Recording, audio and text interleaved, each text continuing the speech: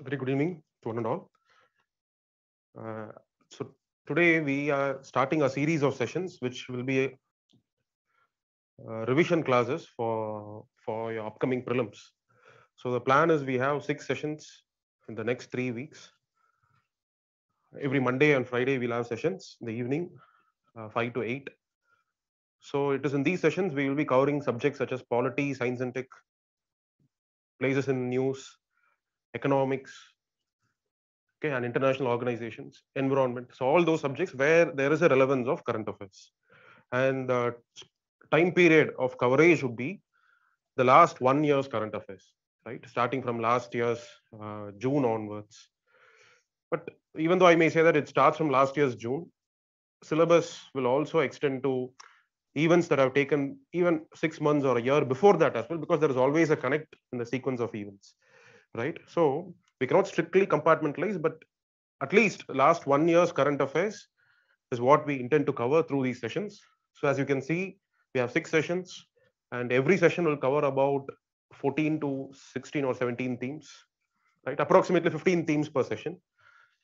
And the nature of the session is such that we'll have 30 questions per session. Okay. So it will be a question and answer kind of a session.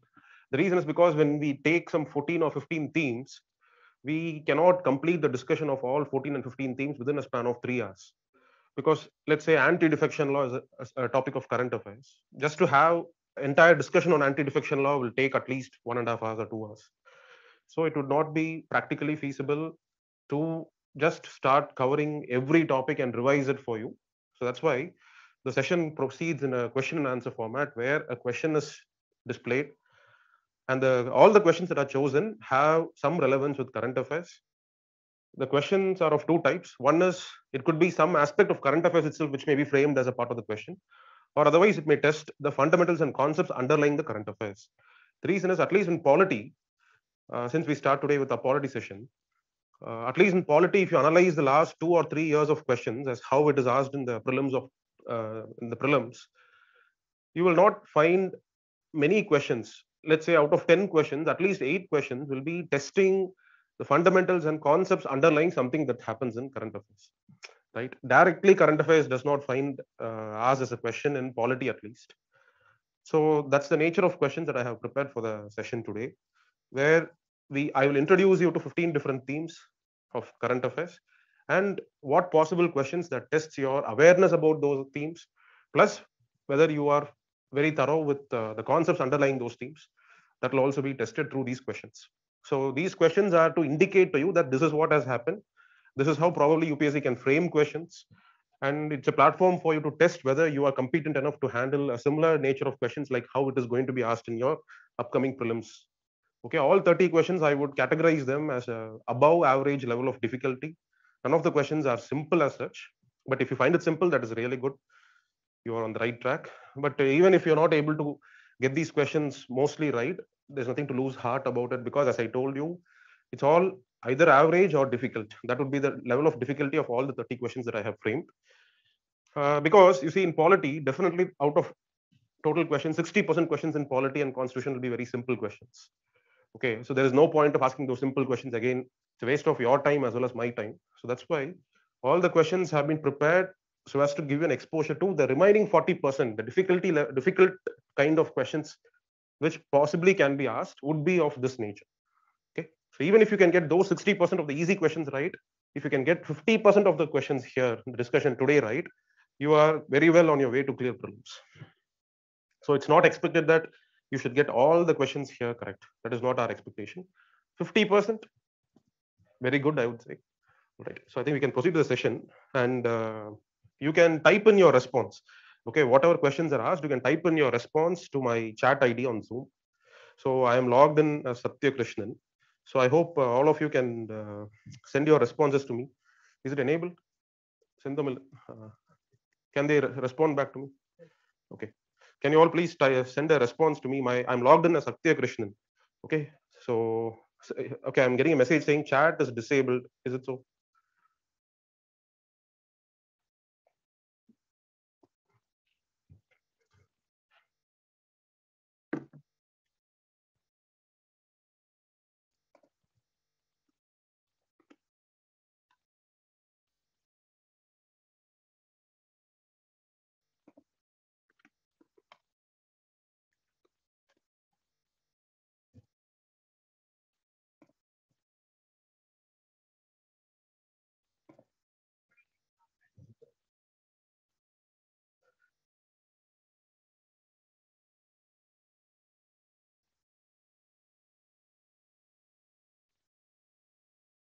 Have they enabled the chat?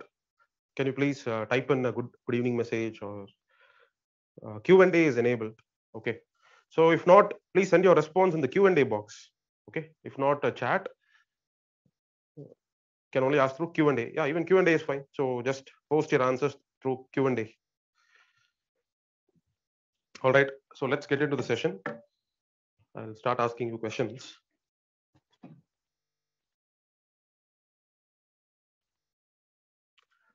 So these are all the areas which I found to be relevant for the upcoming year's prelims. So I believe all your current affairs are focused around these topics, right? So we have anti-defection law, which is a perennial issue. Every year there is always some kind of a legal complication in the judiciary about anti-defection law. Okay, it's an evergreen topic. And this year also we have a case regarding anti-defection law, which has been referred to a constitution bench in Supreme Court. That is the Maharashtra Uddhav Thackeray issue, right? Shiv Sena issue. So anti-defection law is a part of it. Then topics related to fundamental rights, secularism, right? So the state intervention to ban hijab in schools, uniform civil code. So these are all the certain themes that will be discussed in today's session. And election, lot of events have been happening around election commission and representation of people's act in the last 1.5 years. So there are some 3 or 4 questions regarding election commission, RPA in the slide, and Supreme Court's powers, functions. For example, collegium system is often discussed. The propriety of collegium system. Should there be an alternative system to replace the non-transparent collegium system? So that is something that we find commonly across news these days. So you find that as well. And some bills, latest amendments which have been carried out to certain legislations, maybe 4 or 5 different legislations which we will be touching upon, plus certain non-statutory bodies, statutory bodies which are prominently in news, like CBI, Enforcement Directorate, right? So those bodies will also be discussed. And a very important topic, 5 years once it happens, election to the office of President of India. So we have that as well. So I find these are the different topics around which there have been some kind of current affairs which have happened in the last 1.5 years. So I would request all of you to possibly, if possible, take a screenshot of this, even if you cannot note down the topic one by one. A screenshot would also suffice. Take it so that even after the session, you can browse more about these areas. This would give you a focus on what more to explore. Okay, so this can be done. All right. So we'll move on to the first question. I hope all of you are ready. So what you do is you take a piece of paper, write down 1, 2, 3, 4 up to 30. So if you know the answer, just mark A, B, C, D. If you don't know, just leave it blank. And immediately after the question, I'll give you the answer as well. So if you are right, mark it right. If not, mark it wrong. And finally, evaluate how much do you get. Okay. So we'll start. So the first theme is regarding elections. Okay. And what regarding elections? Supreme Court has passed an important judgment that imparts some kind of an independence to the functioning of Election Commission of India. The process of choosing the election commissioners has become much more inclusive now. It is not only going to be controlled by the executive alone, but we have the member from the legislature as well as a collegium comprising of Chief Justice of India. So that is something that we can discuss about elections and various current affairs regarding functions of Election Commission of India. For example, Election Commission has decided that it is the Eknath Shinde faction of Shiv Sena who are the real Shiv Sena, right? So that is one function of Election Commission. When there is a dispute between a political party, who has the claim over the party, it goes to the Election Commission and gets decided. So there is some news around it, right? So we have some issues, and not only that, some amendments have been done to Representation of People's Act as well. Okay, so these are all some current affairs that has happened. So based on that, the questions follow. So this is the first question. Okay, consider the following statements regarding Election Commission of India, and you have 3 statements. So you can type in the question and answer box what is the right answer.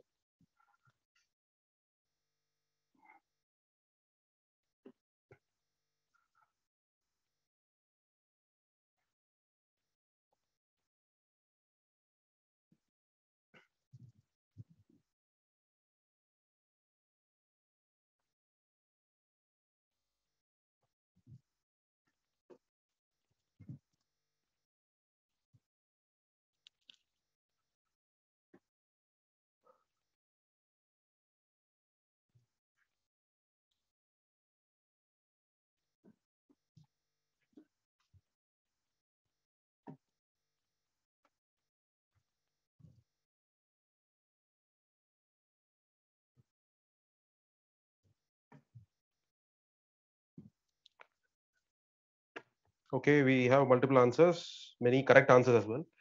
The right answer for this question is option C. Okay, this is the correct answer. First of all, you should know what is the objective of Indrajit Gupta committee. Okay, we cannot go into the details of every committee regarding elections, and we cannot go and memorize each and every committee's recommendations and everything. Okay, but broadly, you should know that Dinesh Goswami committee is about electoral reforms. Okay, it is about changing the composition of election commission, imparting more independence to election commission, and many other changes to RPA 1950-51 were all recommended by Goswami committee. Whereas Indrajit Gupta committee regarding election, its only purpose is on electoral spending, how to reduce expenditure with respect to elections. That was the only objective. So the entire committee's recommendations only revolves around those issues. It does not go into the composition of election commission or anything. Okay, so this is a fact. Even if you do not know that, still you can get the answer right. If you know that as of now, there are no powers of ECI to fix ceiling limits on political parties. The 95 lakh ceiling limit expenditure incurred by a candidate on Lok Sabha elections, the 40 lakh ceiling limit on candidates for state legislature elections. That's all ceiling limits only applicable for individual candidates and not for political parties. So by knowing that this is not possible, you should be able to eliminate two. Okay, so this is gone. All the above is also gone. Either you have 1 and 3 or 3. So 3 is correct. Okay, even then you are left with two options. So it's only with the knowledge of the first option, whether it is right or wrong, you will get the answer right. So first answer, first question, the correct answer is option C, 3 only. This is there in section 11 of RPA 1951. Okay, there are so many grounds on which a person can be disqualified from contesting elections. Criminality is one such ground. Section 8 talks about if you are convicted for any offense for which the period of punishment is 2 or more years.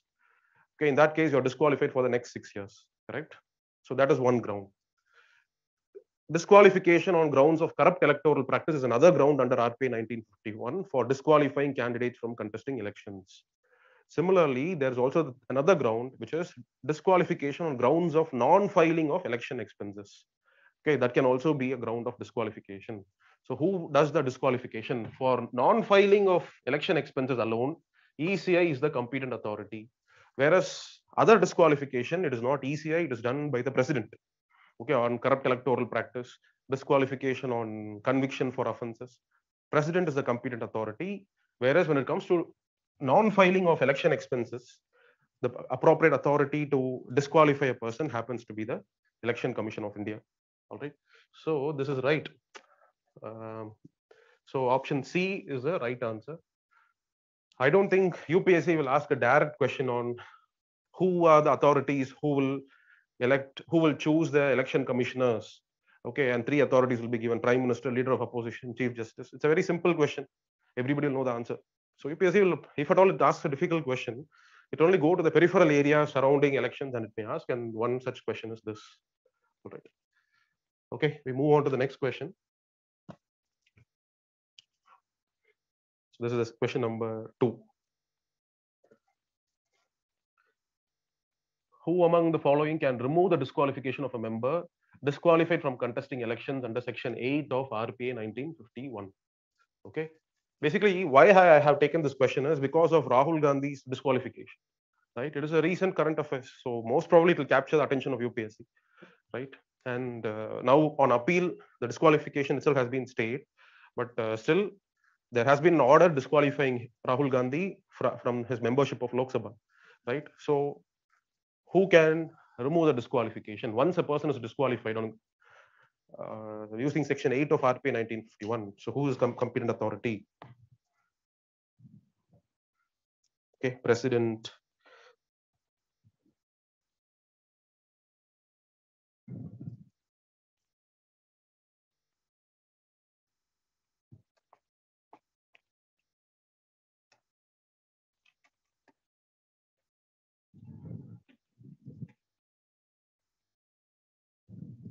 Supreme Court on election petition, CCCCAA. Okay, all these are wrong answers. The correct answer is Election Commission of India. Okay, removing the disqualification, the powers under RPA 1951 is only in the hands of Election Commission of India, and that too for every other disqualifications other than disqualification on grounds of corrupt electoral practice. For if a person is disqualified on grounds of corrupt electoral practice, there's no way the disqualification can be removed. For other disqualifications, yes, it is possible, and the power is conferred in the hands of Election Commission of India as per RPA 1951. Okay, it is not the president. Supreme Court on an election petition. Election petition is only to decide on election disputes between two candidates who have contested elections. Supreme Court has no role in disqualifying a person or removing a disqualification. Supreme Court has a role only in conviction for offenses. Later, once convicted, president issues an order of disqualification. So removing that period of disqualification. This is what happened in the year 2019 when the Sikkim chief minister, the former chief minister of Sikkim, he was convicted on graft charges, on corruption charges. He was disqualified for 6 years, but the election commission had removed the period of disqualification. Then it became a controversial issue as that can set a wrong precedent. It makes a mockery of the entire law itself. So there were a lot of discussions going on surrounding that. So as per RPA 1951, the competent authority to remove the period of disqualification is Election Commission of India. Okay. Now we move on. Next question. So correct answer, ECI.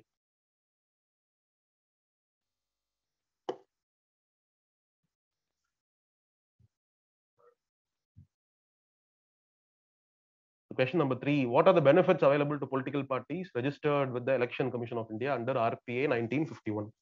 So let's see how many can get this question right.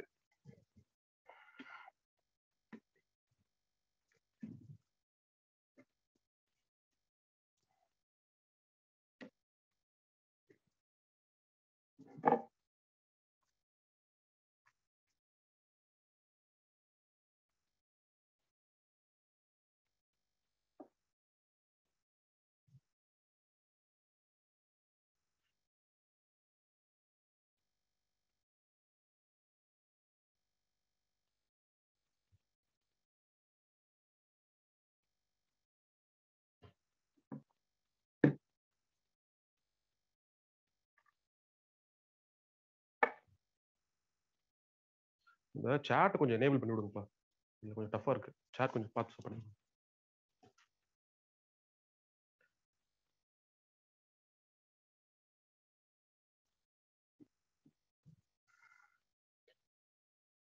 Okay, I'll give you the right answer for this question. Basically, all these statements are asked with respect to RPA 1951.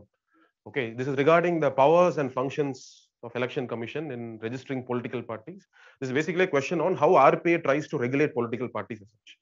So we have section 29 of RPA 1951, which deals with political parties. Okay, and when you read section 29 of RPA 1951, it says any party, even without getting themselves registered with Election Commission, can also contest elections. It is not mandatory that a political party should be registered with Election Commission. Okay, tomorrow I can form a political party without even getting it registered. I can still contest elections, but only if I get myself registered with ECI, I can avail certain benefits. The need for registration is to comply with transparency norms.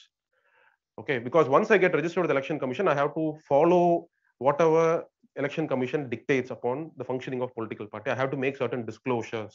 I have to be compliant with certain practices so as to know, so as to let the voter get informed about where I get my funds, where I spend my funds, right? So Election Commission will have some supervision over me if my political party is registered with Election Commission. Okay, so as per section 29 of RPA 1951, first statement is right. Only if a political party is registered with the Election Commission of India, it can receive funds from corporate entities, private entities. Okay, I think now the chat box itself is enabled, so I request you all to type in the chat box. Okay, question and answer. It's not convenient for me to go scroll it. See if the chat box is enabled, and yes, okay. All right. So the first statement is actually correct. Okay, only registered political parties can receive contributions from private companies. The statement is right. Okay, this is right. Candidates of such parties are entitled to the use of reserved symbols in Lok Sabha elections. No, reserved symbols are only given to recognized parties. Okay, not for every registered party. So only for national and for state parties, parties which are recognized as either national parties or state parties, only they are entitled to use of reserved symbols, not simply for registered parties. And this is also given only for recognized parties and not for registered parties. It's only for national parties and state parties which are so recognized by Election Commission. During the time of elections, a copy of electoral rolls will be freely provided by the Election Commission. For individuals as well as for candidates belonging to registered parties, they cannot get this facility, right? So these are all some of the features of RPA 1951. So the correct answer for this question is one only. Okay, so from election part, we have three questions, and these are the answers. All right. So we'll move on to the next area. Next theme is regarding presidential elections. Last year, in the month of July, the presidential elections were conducted. Mrs. Draupadi Murmu was elected as the president of India. So I don't think UPSC will ask you question as in what is the electoral method for electing president of India? Proportional representation, single transferable vote. Such easy questions, don't think UPSC will ask. And already in the past, in one of the prelims, a question regarding the vote value of MLA, MP, that was also exhausted, right? So when we think about what possible more areas can be asked as questions, UPSC can probably ask certain interesting facts about presidential elections, because UPSC has asked such kind of facts in the past. Like Mr. Devilal had contested from more than 2 constituencies. So there was one prelims question of the year 2021 prelims. So UPSC can play with certain facts as well. So regarding presidential elections, I have taken 2 questions. One which tests the procedures that are involved in presidential elections. Okay, so this is the question. Consider the following statements in the context of election petitions filed after elections to the office of the President of India. So basically, election petitions are filed to challenge the correctness of the outcome of elections, presidential elections. Okay, so based on that, this is the question that has been framed. Let me see how many can get this answer right.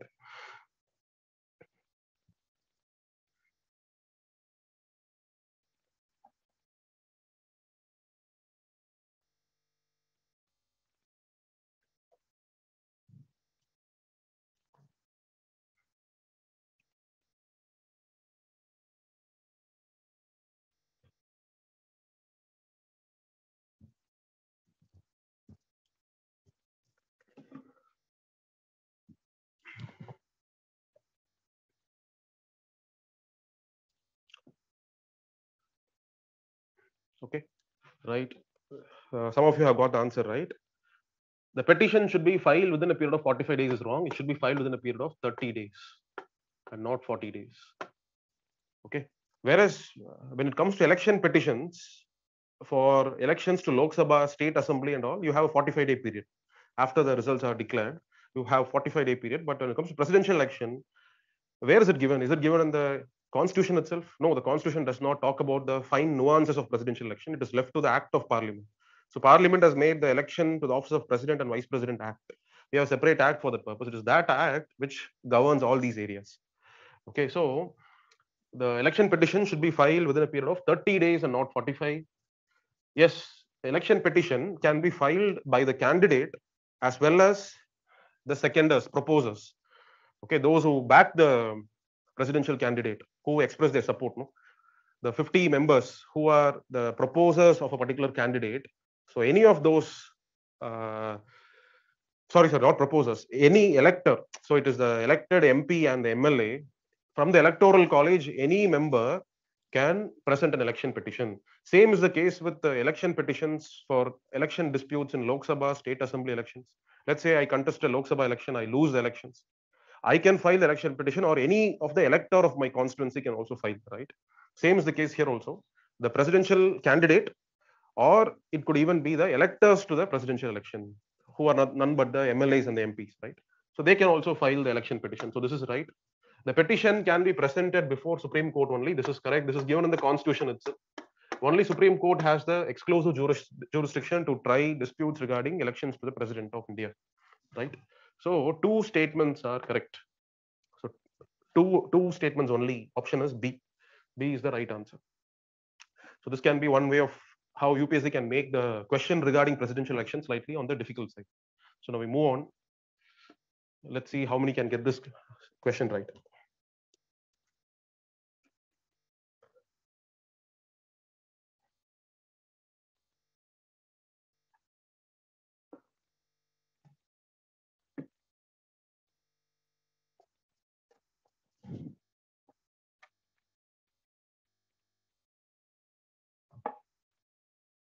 The chat box has been enabled, so please type it in the chat box. Okay, don't type it in the question and answer section.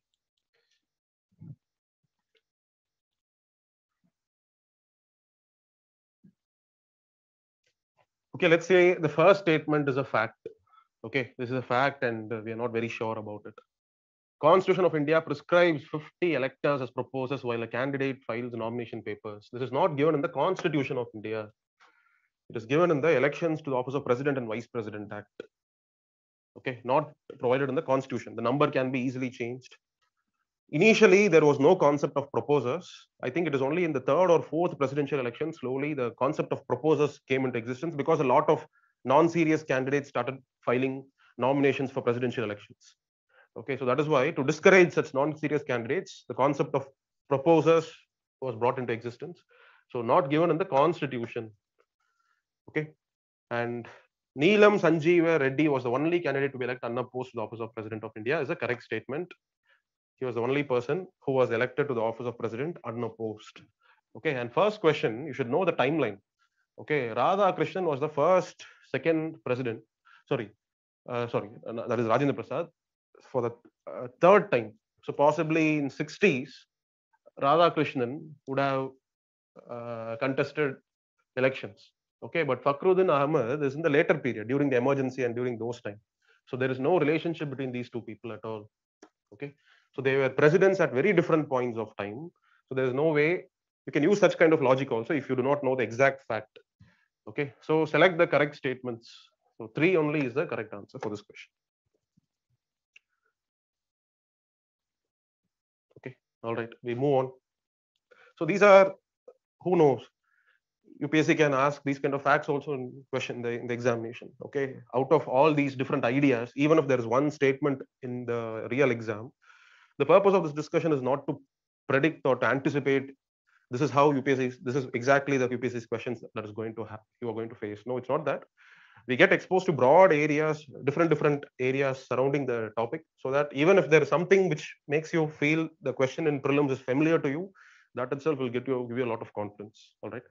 There's no guarantee that these questions are going to replicate in prelims, but there is no harm in discussing all possible variations from based on which questions can be asked. Okay, and third, the next theme is about clemency powers of the president. We have had a lot of issues going on with respect to this Rajiv Gandhi assassins, right? Pair revalence case, where the president was delaying disposing the mercy petition.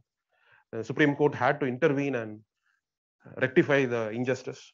So finally, Supreme Court used its powers under 142 and it left Pair revalent to go free. Right. So this sparks a debate on what is the correct prompt use of president's clemency powers. So based on that, a few questions have been chosen. So let's see if you can get this answer right.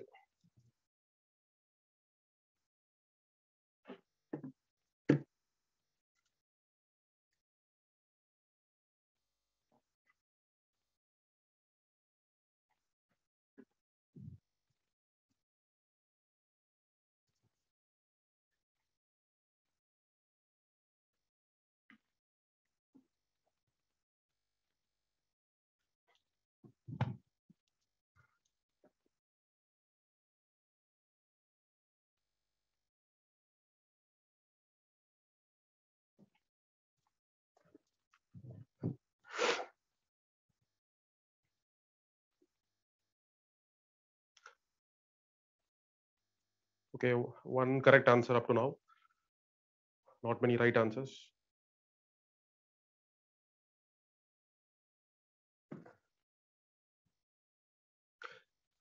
See, Article 20 is basically a protection against double jeopardy, right? You cannot be convicted for the same offense twice. You cannot be punished for the same offense twice. It's simple. Okay. First, an accused acquitted by a lower court being convicted by a higher court on appeal. It's a part of the same case. The court is yet to punish you. Okay, it's not two different cases, not two different instances when the same offense is being tried. No, first court has not even punished you; it has acquitted you completely. Okay, but could be an error in the way the case was disposed. So the state would have gone on an appeal. So it's not that a second trial is being taken up. No, The correctness of the first trial is what is being examined by the appellate court. So this would not amount to double jeopardy. Okay, so first statement, no, it's a part of the same trial only. It's not that you are once again subjected to a second trial. Okay, and this is also not an example of double jeopardy because there could be mistake, there could be gross procedural violations in the lower court, which leads to injustice being given. So that is why the correctness of the procedures of the lower court is challenged in High Court or in Supreme Court. And since the procedures were not followed properly, the outcome of the case itself is completely quashed, and a trial once again starts. Okay, it's not that punishment was given and a second time another new punishment is going to be given or anything. Okay, so these two do not amount to double jeopardy in the first place.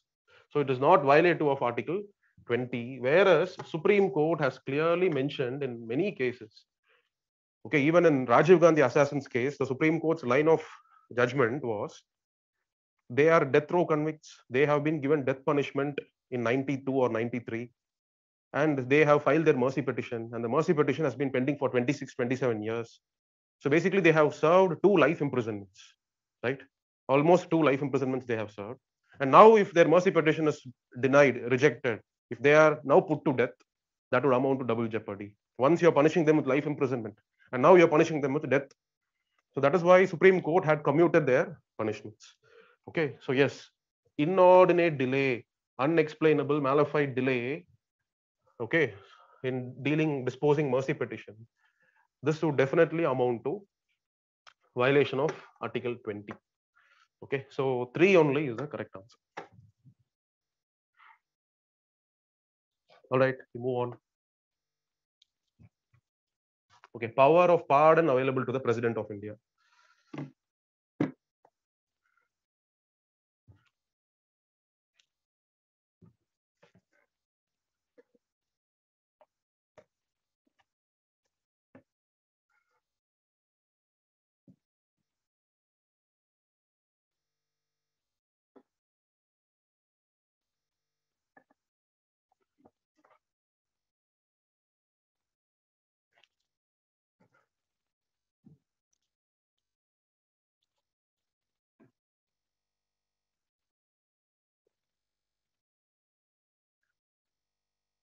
Okay, no right answers until now. It's all wrong. Okay, you all know this is a wrong statement. Both are powers given under Constitution. One is Article 72, other one is Article 161. So these are constitutionally sanctioned powers in the hands of the head of executive of both the union and the state governments. Okay, first statement is wrong. We eliminate this. Okay. Second, governor cannot grant pardon to death row convicts. There is a recent Supreme Court judgment in the month of 2021, August, I think, where Supreme Court has clearly given a judgment that the power of granting pardon also lies in the hands of governor. Just that the death should have been given under a state law, not under a union law. I know this is something contradicting with your Lakshmikant, but this is what is the recent Supreme Court judgment. Maybe you can have a look at it.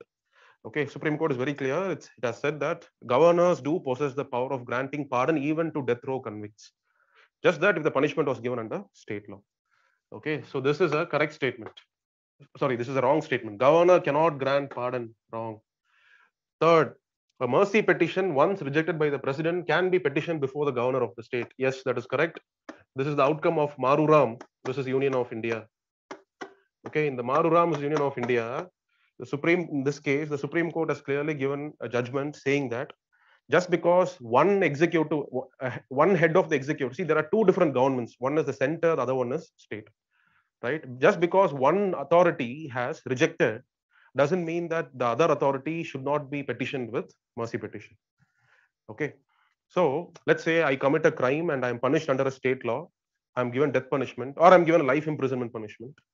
Okay, so I can, if it is a state law, I can only file before the governor, right? Okay, or let's say it's a punishment of death. If it's a punishment of death, I can file a mercy petition before the governor as well as the president.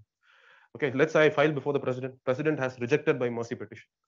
Still, I have remedy in the form of filing a second mercy petition before the governor. So this is an outcome of Maruram's case. All right.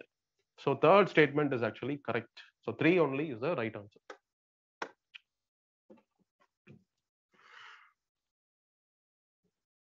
So we move on. Next area. Okay, a lot of discussion, debates has been going on with respect to all these areas. Okay, about the rights of minority groups of people, sexual minority, religious minority. Okay, and homosexuals. So let's have some discussion about that. We'll see the question, and based on that, we'll have further discussion. Okay. Which of the following international human rights instrument explicitly recognizes the right to privacy? Uh, Puttaswamy judgment had given a lot of clarification on the position of right to privacy, whether it is absolute or can it be interfered with by the state, right? But I don't think any questions have been asked about privacy in the last 2 years. Okay, maybe there was one question asked about right to privacy forms a part of which article, article 19, 17, 21. One such question was asked, but beyond that, no tricky questions were asked by UPSC. Okay, so this could be one such tricky question. Which of the following international human rights instruments explicitly recognizes the right to privacy? And let me tell you, you can get the answer right, even though you may not know any of these international instruments. You have to think about the concept of privacy and which fundamental right is it related to. Based on that, you'll be able to get this.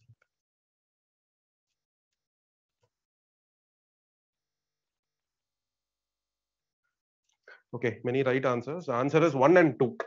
Okay, privacy is an essential part of liberty, right?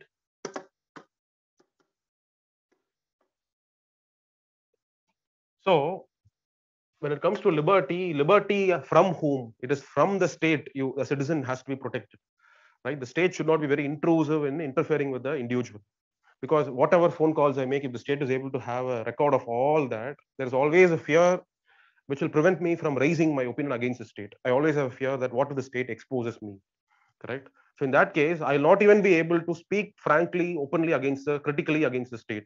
So I'm not able to exercise my political and civil rights, right? The freedom of speech and expression is a part of political civil rights, which is all a larger part of human rights, correct? So with that thought, you can get, yes, if it is an instrument on human rights, definitely there is a possibility that it should be there. Civil and political rights, definitely it is there. In both these international instruments, you will have very similar provisions to our chapter on fundamental rights. You will have the freedom of speech and expression. You will have the freedom from arbitrary arrests. Okay, similarly, you will have the freedoms, at least in our constitution, the right to privacy is not explicitly given anywhere. It has been brought in because of certain case laws. It has been made as a part of Article 21. But all these international instruments and all, right to have a private life, right to be not interfered into one's personal life by the state, these are all explicitly given provisions, because these are Western democracies where the consciousness of individual rights is even more stronger, correct? So that is why you will find both 1 and 2 having provisions regarding privacy. It's, I don't think it is, you can only think commonsensically. Okay, so right of child is something different. For a child, we cannot really think about privacy and all that. Privacy is a concept, I think, which we apply only to adults. Okay, not completely for child. Maybe, yeah, for child protection, protection from being stigmatized. We save the identity of victim from being disclosed and all that. But these kind of, there is no explicit mention of right to privacy as such in any of these other instruments. Only in these two we do have 1 and 2. Right. So we move on. Next, this question has been taken up in the context of the demand that is currently ongoing regarding homosexuals' right to also have a marital life. Okay, so because Special Marriage Act only recognizes the right of individuals of two different communities, male and female, to marry each other, the word person, as given in Special Marriages Act, does it involve two persons belonging to the same sex or not? It is now up to the Supreme Court to interpret and give a solution. So based on that, this question has been chosen. Okay, let's say if you can get this right.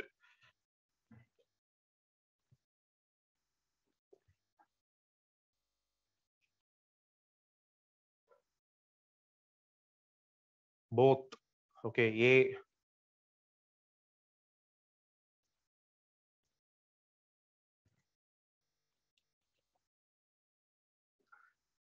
See, this we may not know, but we can only guess. Okay, there is a possibility that right to marry might find a place in the most important international document on human rights. Okay, Universal Declaration of Human Rights of the UN. It is as an inspiration from that, many other countries have made their respective chapters on fundamental rights. So there is a possibility. So we can only go in such a way and get it right. Okay, in India, it is not simply a legal right, but after Supreme Court judgments, it is also a part of Article 21. Okay, so it may not be explicitly mentioned in the Constitution, but it has been recognized by Supreme Court as a constitutional right. Nobody can deny any person the right to marry of their own choice. Okay, because it has been now made as a part of Article 21 in various judgments. Just that whether it also applies to homosexual couples or not is the question now before the Supreme Court. Okay, it may not be explicitly mentioned in the Constitution, but it has been recognized by Supreme Court as a constitutional right. It's not. So there is a difference. Legal rights are secondary compared to constitutional rights. Legal rights can be easily tampered with. Constitutional rights not so easy. So right to marry enjoys the status of a constitutional right. So this is a wrong statement. Okay, so one only is the correct answer. Right, Hadia case. Okay. So we move on next. Okay, anti-defection law. So we have a big constitutional question before the Supreme Court about interpretation of 10th schedule provisions, right? So there is a possibility of questions being asked. So this is a simple question. Next question might be slightly challenging.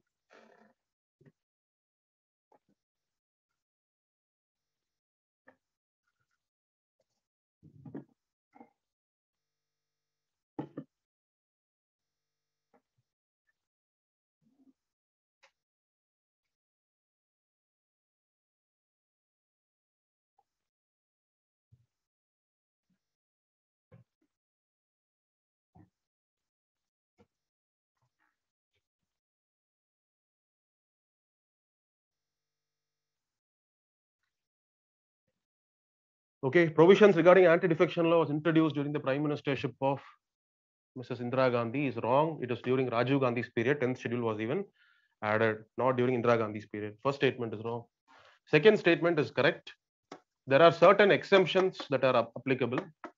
Exemptions are applicable to speaker, deputy speaker, and the deputy chairman of Lok Sabha and Rajya Sabha.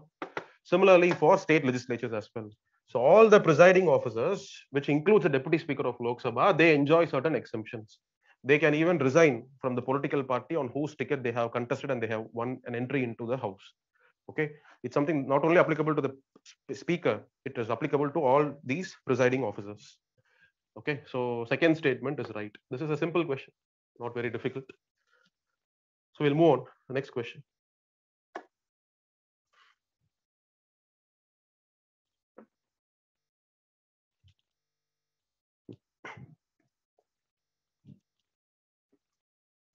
Okay, the question is asking which of the following statements are incorrect about anti-defection law provisions in the 10th schedule of the Constitution of India.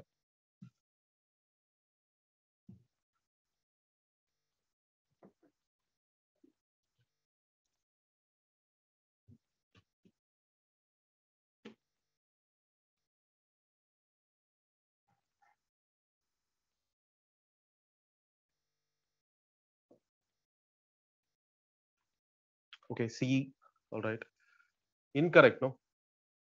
Breach of privileges makes a member of parliament liable to be disqualified under the provisions of anti-defection law. Wrong. Breach of privileges will be dealt in a separate privilege motion, has nothing to do with anti-defection law. Okay. A member disqualified can be appointed as a minister after he has got himself re-elected to that house. Yes. Even though various bodies, various commissions in the past have given recommendation on anybody who's disqualified should not be made as a minister throughout the tenure of the house, but that is not what the present anti-defection law provisions of the Constitution say. Okay, so right now, a person, if he's disqualified, he has to once again contest election. If he is able to win and get entry into the same house, then yes, there is no bar on appointing him as the minister. So second statement, a member disqualified can be appointed as a minister after he has got himself related to that house is a correct statement. Anti-defection law provisions disqualify a member of parliament on grounds of holding office of profit. No, that is a constitutional provision. Constitution says It is not in 10th schedule. Okay, it is there in the articles regarding Parliament, Union Legislature from 79 to 123. In between that, you will have those provisions where if you hold office of profit, in that case, you will be disqualified from being a member of Parliament. Okay, nothing to do with anti-defection law. So 1 and 3 are wrong statements. Okay, so C is the right answer. So many of you have got it right. So the present debate that is going on centered around anti-defection law is with respect to Maharashtra issue, where Shiv Sena, a big group, okay, more than 2/3 of the members of Shiv Sena party, they wanted to go and join with BJP. They wanted to become alliance partners with BJP, whereas Uddhav Thackeray led faction, they did not want it to. Okay, now that both the factions have split, one section went and joined with BJP. Okay, and while this was happening itself, the then Deputy Speaker of Maharashtra Assembly had sent notices to this Shinde faction. Okay, notices why you should not be removed on grounds of defection. Okay, but immediately Shinde went to Supreme Court and got a stay saying that the Deputy Speaker has given me only 48 hours. Okay, even in previous Supreme Court judgments, a period of 7 days notice has to be given. So 48 hours is too less. And he was able to get the notice of Speaker stayed by the Supreme Court. And in the meanwhile, the governor of Maharashtra had conducted a floor test, because of which Uddhav Thackeray had to resign as chief minister. Now Shinde and BJP, they were able to team up together, form a government. Okay, and after that, now what is the issue pending before the Supreme Court? The issue is Shiv Sena, Shinde faction says that we are the majority rival faction. He is the minority rival faction. Okay, and we are the majority, so we are who real Shiv Sena is. He is the faction basically. Okay, he is Uddhav Thackeray is the faction who have split from this group. Uddhav Thackeray is the one who should be disqualified and not us. But the provisions of anti-defection law, it says that a party has to go and merge with another party. Only then they can be safeguarded from being disqualified. Now, the biggest question before Shiv Sena faction of Eknath Shinde, and election commission has also decided that Eknath Shinde faction is the real Shiv Sena. Okay. Now the question before Eknath Shinde is, can they remain independently as Shiv Sena legislators, or should they go and compulsorily merge themselves with BJP? Why? Because anti-defection law provisions say a party should merge itself if it breaks. Okay. Only if it merges, then it can avail the exemption. So now there is a constitutional bench which has been formed in Supreme Court, which is looking into the matter. Okay. So even in the course of hearing the arguments, the Chief Justice of India has expressed his opinion. Whether it is majority faction or minority faction, the wording of the constitution is open that whichever faction it is, they have to merge themselves. If they merge themselves, the problem is Shiv Sena legislators will no longer be Shiv Sena legislators. They have to take up the identity of BJP MLAs. Shiv Sena identity is completely gone. Okay, so it's a constitutional case pending before the Supreme Court, whether it is the smallest faction or both the factions, whether it is majority or minority factions, to avail the exemption, should a compulsorily a merger should be effected or not. That is the case that is pending before the Supreme Court, which is yet to be decided. All right, we move on. Next. Okay, these are themes regarding secularism, about the hijab issue, uniform civil code. So all these are going on. So you know what is the hijab ban that was imposed in Karnataka in schools, and it was challenged in High Court. High Court had upheld the ban. Then again, it went on challenge to Supreme Court. Supreme Court, it was a split verdict by a division bench of judges. Two judges have listened to the matter. One said yes, government is right. Other said government is not correct in imposing the ban. Okay, so we have such issues going on with hijab, and also the talk of bringing in uniform civil code. And already there's a talk going on in various states that they will try to bring in uniform civil code. So these are issues that are going on. So let's have a look at the question and find out what is the issue.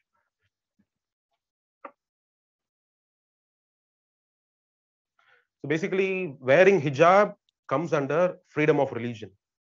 So can the state impose restrictions on the free practice of religion or not? That is the essential question. Right? Based on that, this question has been framed.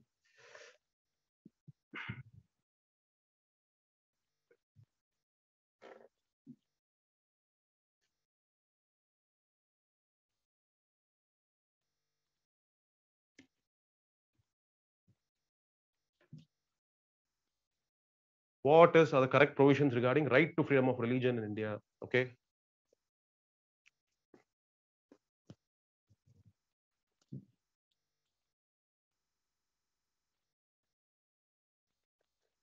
The restrictions to the practice of religion can be imposed by judiciary and not by the legislatures. This is a wrong answer. Okay. The judiciary will only check the reasonableness of restrictions imposed by the state. It is the state. State means parliament, union legislature, union executive, state legislature, state executive, and other authorities. So it is the state which can impose restrictions, and the reasonableness of the restrictions will be tested by the judiciary. Okay. So the first statement is wrong. When it comes to the entire fundamental rights chapter, or wherever the restrictions can be placed on the exercise of fundamental rights, it is the responsibility of the state and not that of judiciary to impose restrictions. Okay. Second statement is right. When you read the articles from 25 to 28 regarding freedom of religion, you will find that these freedoms are not only available to individuals but also to denominations, religious denominations, groups of individuals as well. Denominations can hold property, acquire property, administer property. Okay, so the freedom of religion is also available to denominations and groups, not only simply to individuals. So second statement is right, first statement is wrong. So 2 only is the correct answer. Okay, see, UPSC will not ask you directly a question. Wearing of ban on hijab is violative of which of the fundamental right, because it is deemed to be not violative of any fundamental right. Okay, because that is what is the judgment of High Court and Supreme Court. So there is no way a direct question on hijab issue or anything can be asked. Only indirectly, whether you understand the concept of restrictions placed, understand the concept of secularism. Okay, questions can be asked about the difference between Indian secularism and the Western secularism. So all those are the areas how UPSC can test the underlying concept in this issue. So next, let me see how many can get this question right. This is a challenging question.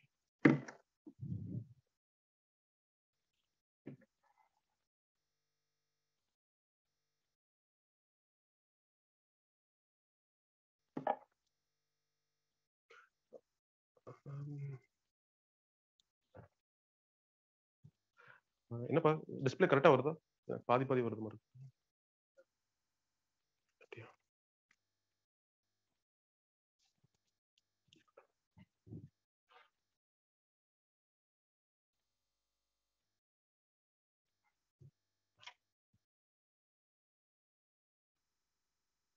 Okay, all those who have gone with D, you're all correct. Okay, because you see, judiciary has come up with all these principles in a different lot of cases. Okay, those are all principles to test state action, whether the state action is correct or not. Okay, what is doctrine of proportionality? That is, a state action should only be proportional to the problem. Okay, let's say taking out Ganesh Puja, right, Vinayaka Chaturthi processions outside a mosque can become a law and order problem. Does it make sense to completely ban Vinayaka Chaturthi processions throughout the city? That is excessive act. Whereas you can simply limit, can change the route, not allow Ganesh Chaturthi Puja happening just outside that mosque alone.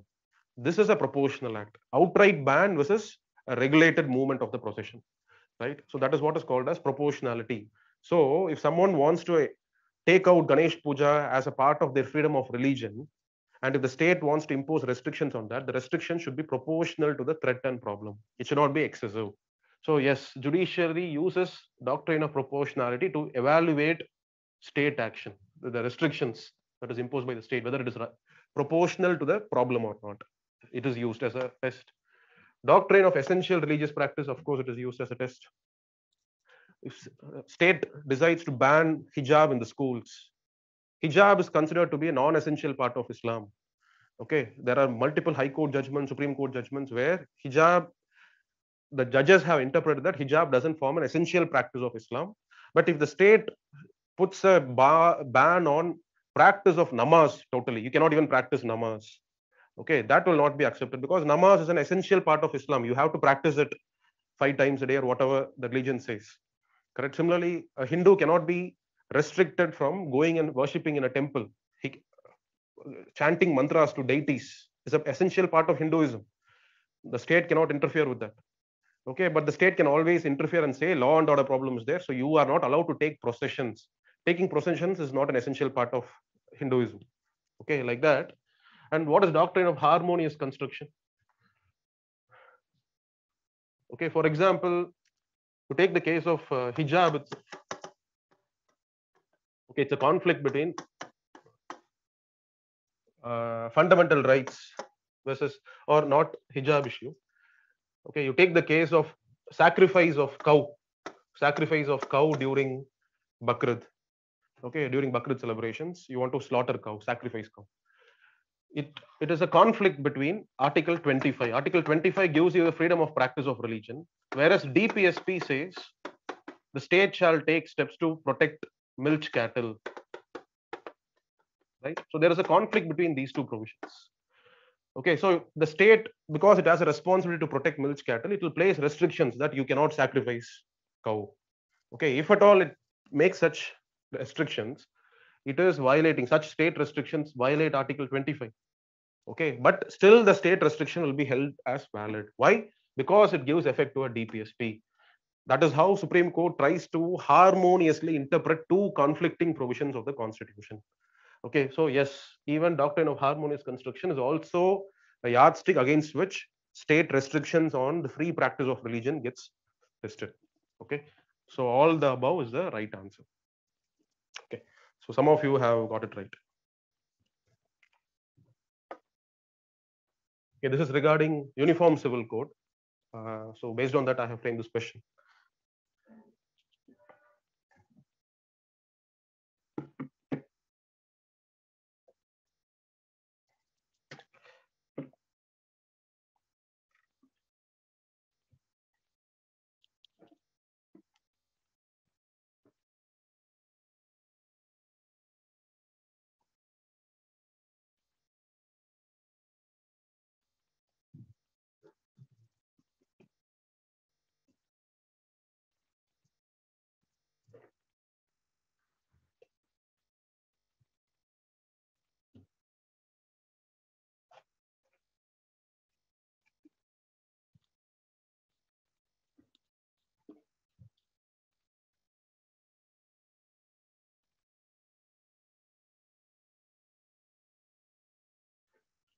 Okay,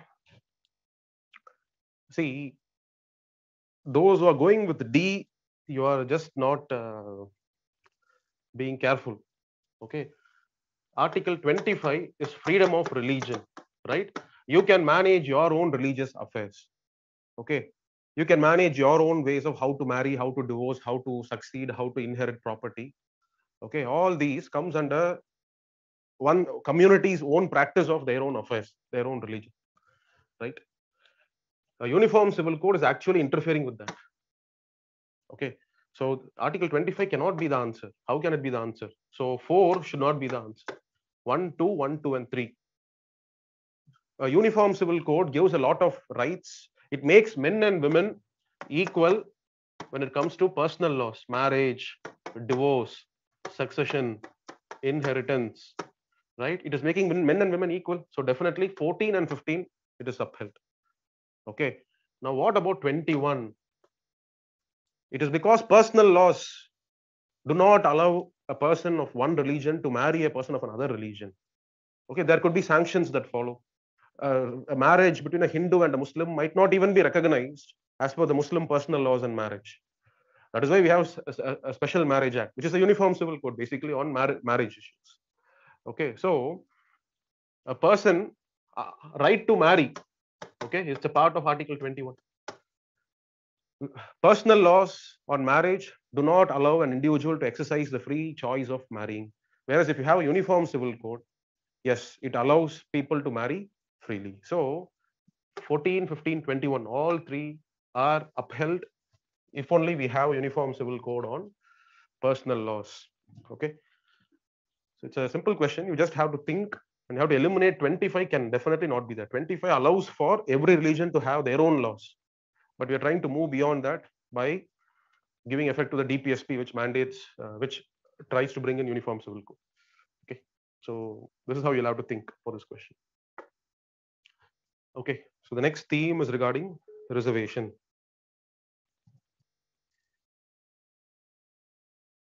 Yeah, we have had the Constitutional Amendment Act passed, which provides reservation for economically weaker sections, and which was also upheld by the Supreme Court. Okay, so UPSC will definitely not ask you a question who are eligible to avail EWS reservation. Person with the land of so and so area, income criteria. That is all not UPSC's way of asking questions. Okay, UPSC goes to the Constitution, finds out constitutional provisions which supports the idea of reservation itself. Okay, so this is a way of how UPSC probably can ask questions.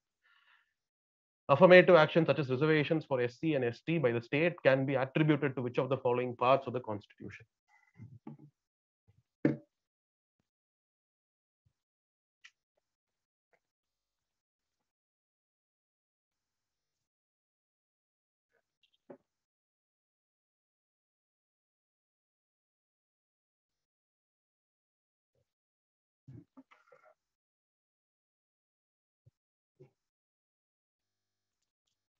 Okay, most of the answers are right, correct answers.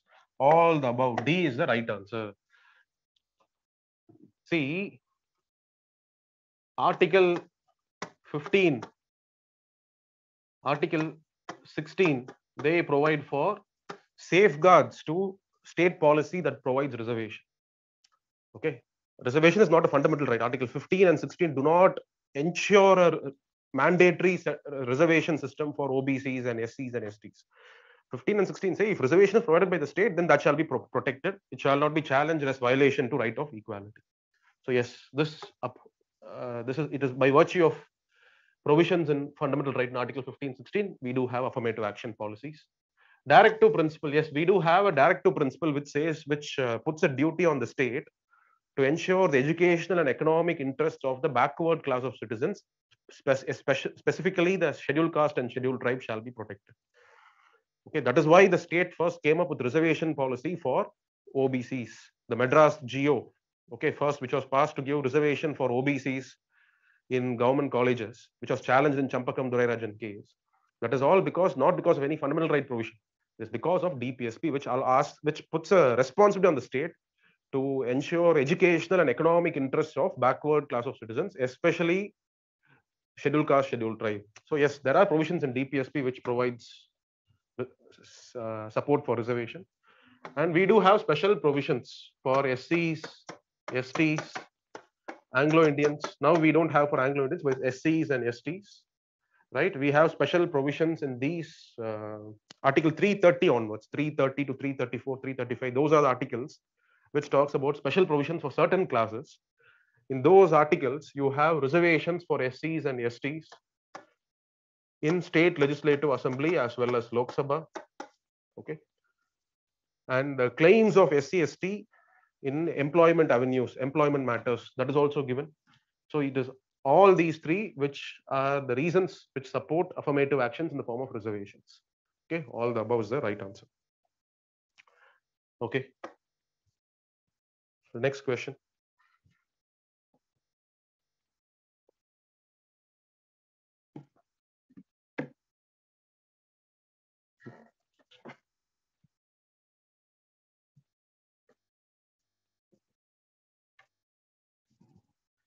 See, it is simple. If you know what to be eliminated, the answer is simple. It may look like a lot of numbers and all, but it's actually not so difficult.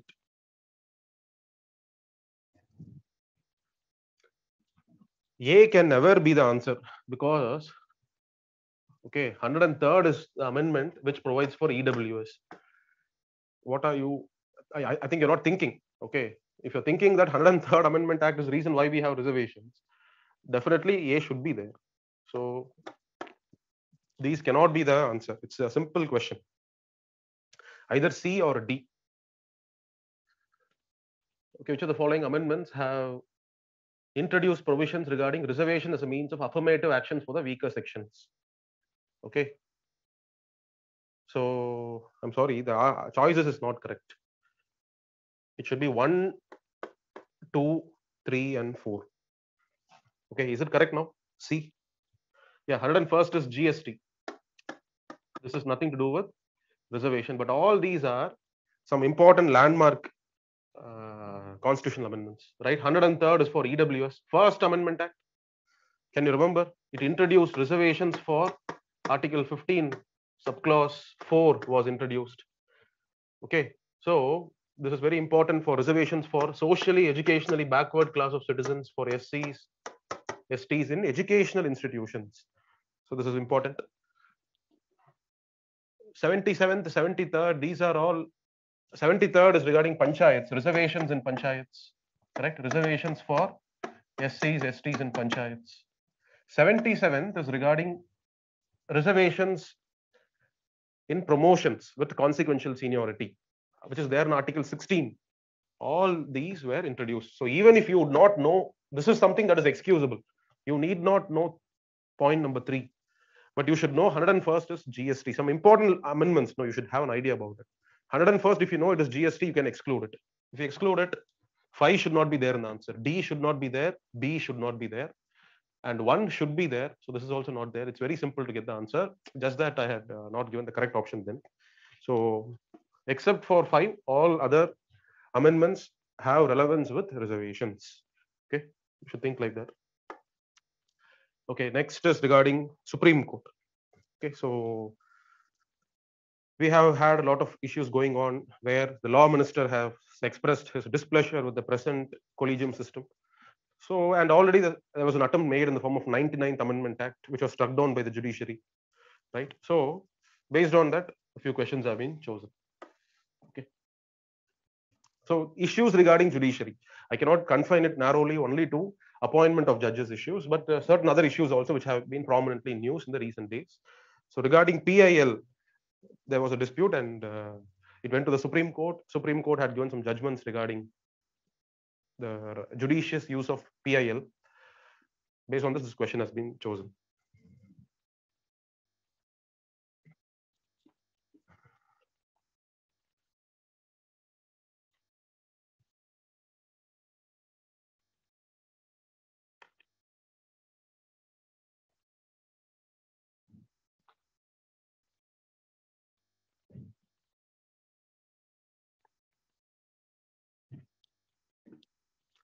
Okay, PILs cannot be filed.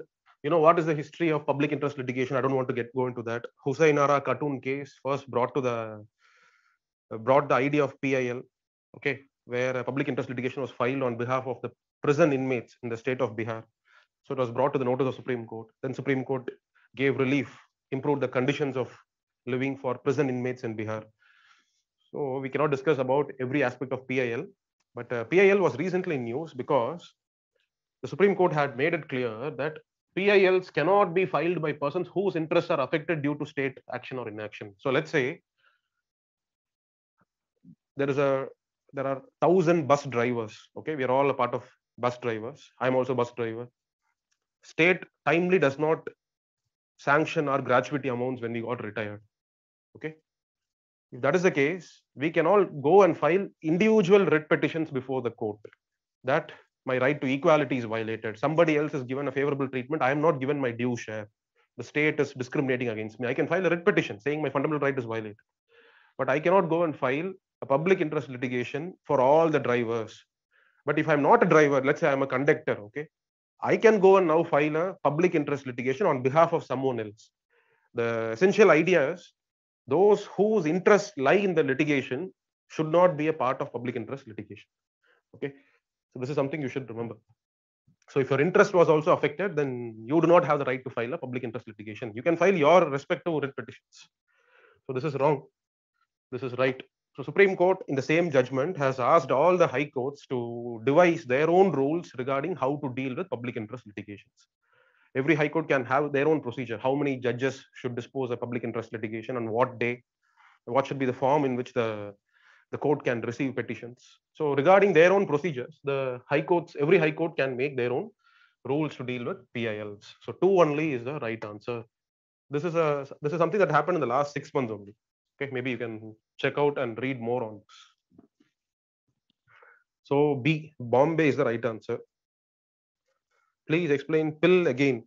Pill I cannot explain again because we don't have the time. Public interest litigation is basically how you move the court on behalf of someone else whose fundamental right has been violated because the state has failed to take care of their needs.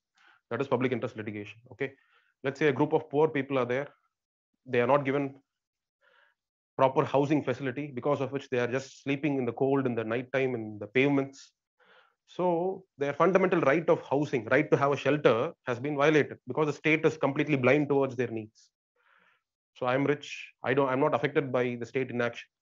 Okay, now I can go and file a petition in the court saying that the fundamental right of Article 21 of those people have been violated because of state inaction. I am moving the court on behalf of someone else because there is a larger social interest which is being affected. Okay, so if I was also a part of the group of people, I cannot go and file a PIL. I can only go and file an individual writ petition on my own grievance. That's the idea. Okay, you cannot be a person who has been affected.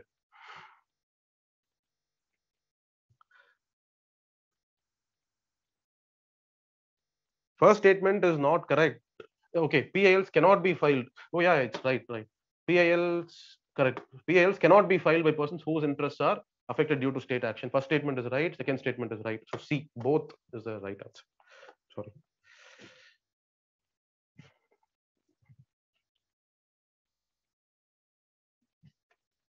Okay, next, this is regarding the collegium system.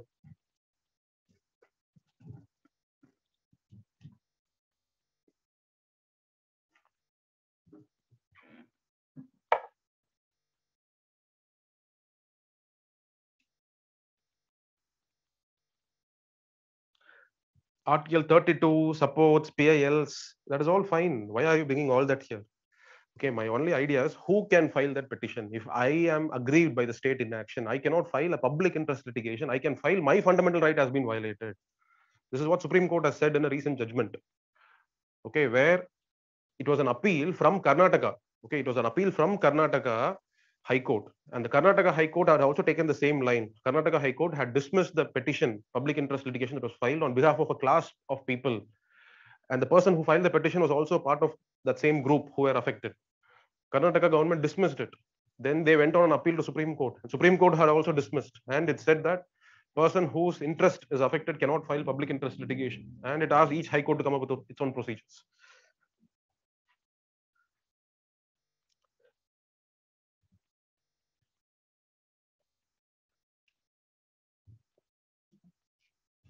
You don't have to prove locus standi, sir, in PIL. PIL is it happened only after locus standi has been liberalized. You don't have to be the person whose interest has been affected. Okay. So if I go and file a petition on behalf of some other people, my interest is not at all affected. There is no concept of locus standi only in PIL. It has been liberalized. Okay. Moving question number 18. Consider the following statements regarding collegium system for the appointment of judges to the Supreme Court. Okay. The collegium was inserted into the constitution by an amendment. No, it is as a result of 3 judges' cases and not because of a constitutional amendment. No judge of the Supreme Court outside the collegium is to be consulted in recommending a suitable candidate to the president. This is wrong. Okay, in the third judge's case, if you actually read the entire points of third judge's case, you'll understand the collegium is CJI plus 4 senior most judges. Let's say the name of a judge who is being now considered is someone who is completely unfamiliar to all the 5 judges. They have no idea about the antecedents of the judge whose name is now being considered. A judge of High Court is to be elevated to the Supreme Court.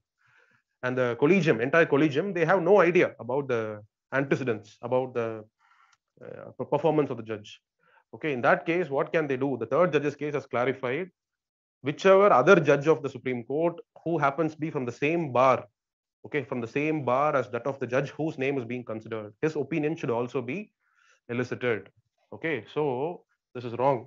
A judge who is not a part of the collegium can also be consulted. Okay, 99th Amendment Act had attempted to increase the number of judges in the collegium. No. 99th Amendment Act had tried to bring in a new body replacing collegium itself. A National Judicial Appointments Commission was brought in, and it was not an attempt to increase the size of collegium. So none of the above is the right answer. Okay, D is the correct answer.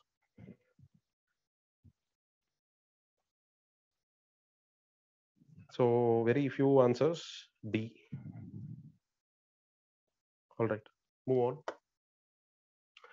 Okay, this is regarding a recent amendment that was brought in. A bill has been introduced for the purpose. It is yet to be enacted and to receive the presidential assent. But a bill has been introduced to make changes to the Multi-State Cooperative Societies Act of 2002. Okay, now that is to be amended. All right. So this is also connected to, I think 2 years back, Supreme Court had struck down certain provisions of 97th Constitutional Amendment Act. 97th Amendment Act had introduced provisions regarding cooperatives into the Constitution. But some portions of it were struck down by the court because it interferes with the power of the state to regulate cooperatives, state cooperatives. Okay, but since then, no question was actually asked about cooperatives and all that. Even that year, last year, no question was actually asked. But now that a bill has been introduced in the parliament so as to make changes to the way multi-state cooperative societies are being regulated, it is time for us to know, get something familiar about the bill. Okay, so based on that, this question has been framed.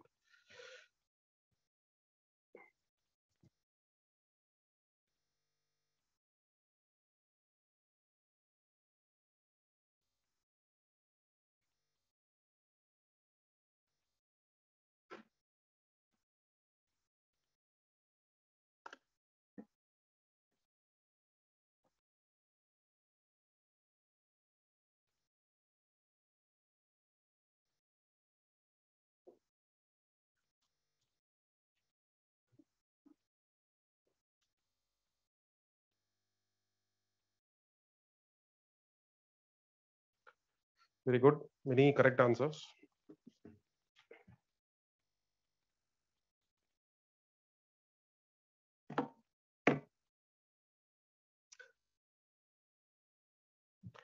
Okay. See, the purpose of the bill is to streamline the way cooperatives which are having their operations in 2 or more states. Okay, those cooperatives are called as multi-state cooperatives. Whereas then there are cooperatives who have their operations only in one state. They are state cooperatives. State cooperatives are controlled, regulated by state laws. Cooperatives which are having their operations in 2 or more states, regulated by central law, which is Multi-State Cooperative Societies Act. Basically, what is the purpose of all these acts? It is to regulate the way appointments are made to the board of directors. Okay, the board who's going to manage the decisions of the cooperative. Who will all members of the cooperatives have some democratic manner of choosing the members to the board or not? Many cooperatives are actually controlled by the elites of that community alone. That is why, to make sure the cooperatives are very democratic in their functioning, we have all these interventions by the government. Okay, that is one. Okay, next is to ensure their accounts are properly audited. Okay, their expenditures are all properly accounted for. It is to stipulate all those regulations and control over the way cooperatives function. That is why we have all these acts. Okay, so the latest amendment, if you want to read more on that, you can read the PRS. Okay, PRS brief, which we will discuss more about the provisions of the act. So yes, the amendment provision is, the bill comes up with a new fund. Okay, and what is the fund purpose for? All the sick cooperatives, they are all sick because they don't have fresh fund infusion. Okay, they are not having funds to even carry out their daily operations. Because of that, so many cooperatives are not able to function effectively. So to ensure that they are once again revitalized, that is why government has to infuse money, but government doesn't have money.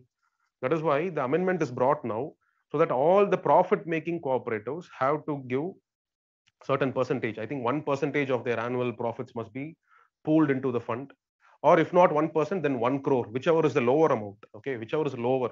For example, Amul, 1 crore is very less. 1% of its profits might itself come to 15-20 crores. Okay, so whichever is whichever is higher, not lower, 1% of its annual profits, or 1 crore.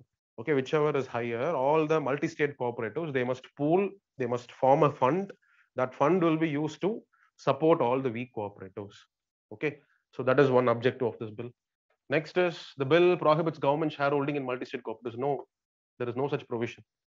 Government will always be, if it wants, the government can always infuse fund, and it can also become a shareholder. Okay, so there is nothing in the bill, or in the previous bill, or in the present amendment bill, nowhere is there any prohibition stopping government from becoming a shareholder in the management of a cooperative society. So this is wrong. The bill allows the merger of state cooperatives. Yes, if various sick state cooperatives which are not functioning properly, Okay, if subject to the state laws. State cooperatives, who has the power to regulate their affairs? It is the state government. So central government cannot unilaterally make this act and say that we will merge state cooperatives into a multi-state cooperative. That is not possible. Okay, that is why even in the amendment bill, it is now given, if the state laws regarding cooperatives allows such a merger, okay, subject to the provisions of state laws. In that case, if the board of the cooperative, the board of management of the cooperative society, if they decide that we have to merge ourselves with a healthy, bigger multi-state cooperative society, then yes, it allows for merger of those cooperatives. Okay, and then there are many other points where the amendment provides for creation of a ombudsman. Okay, ombudsman is a dispute resolution authority, creation of a ombudsman regarding disputes. So all those kind of other features are also there in the bill. You can have a look at it.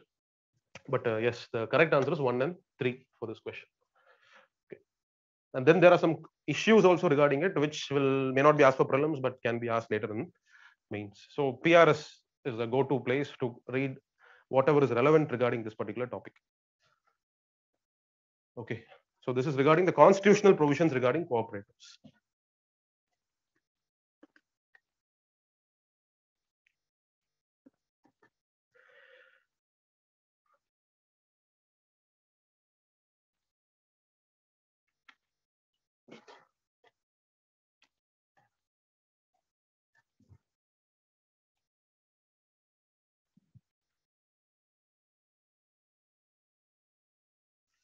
Okay, very good. A lot of correct answers.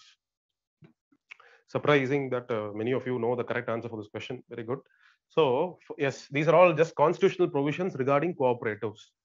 Okay, you read the provisions inserted by 97th Amendment Act, which has brought in a lot of provisions regarding cooperatives. Just go and have a broad look at them. You'll get the answer for this. It is not the central government. It is basically state government. State government has the power to appoint authorities for auditing the accounts of the cooperatives, not the center. Okay, for those who have said this statement, this is wrong. So some of you have said this statement also as wrong. If that is the case, may I know the correct answer? Why did you say that this statement is wrong? If State Election Commission is not responsible for conducting elections to cooperative societies in the state, then who is responsible then?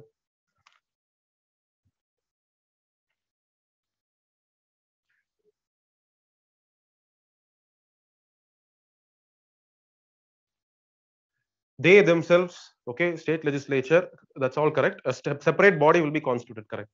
Okay, we have a state cooperative election commission separately.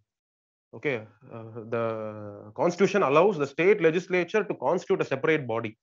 So every state legislature, they would have constituted their own body. So it is not state election commission which has the power of holding elections to cooperatives. It is a separate state cooperative election commission.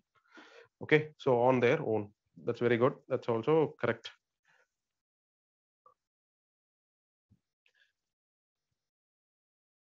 So first statement is wrong. Second statement is also wrong. Okay, so none is the correct answer. Okay, next, federalism, center state related issues. This year, I did not come across much federal conflicts between center and states. Last year we had farm laws and all that. Okay, this year we don't really have any conflicts as such between center and states or between a group of states. Of course, regular boundary disputes, resource sharing disputes, they'll all be there, but nothing prominent happening in the area of federalism in the last 1 year. Okay, very difficult to come across a current affair. So I have chosen two questions. One is from GST Council because the court in the last year's July month had given a judgment saying that GST Council decisions are not binding on the states. So based on that, some question has been framed. And recently, the zonal council meeting was held. Okay, the Eastern Zonal Council meeting was held. These are the only things that I was able to come regarding federalism. These are the questions.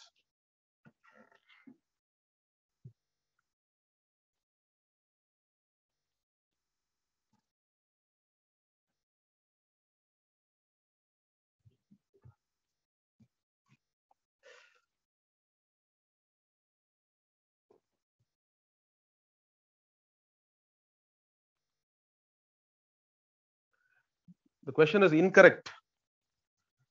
I think most of you are going for correct answers.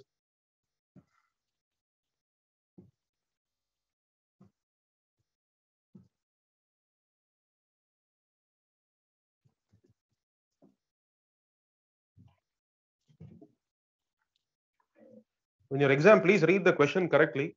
Don't make all these silly mistakes which makes you repent. One attempt is wasted.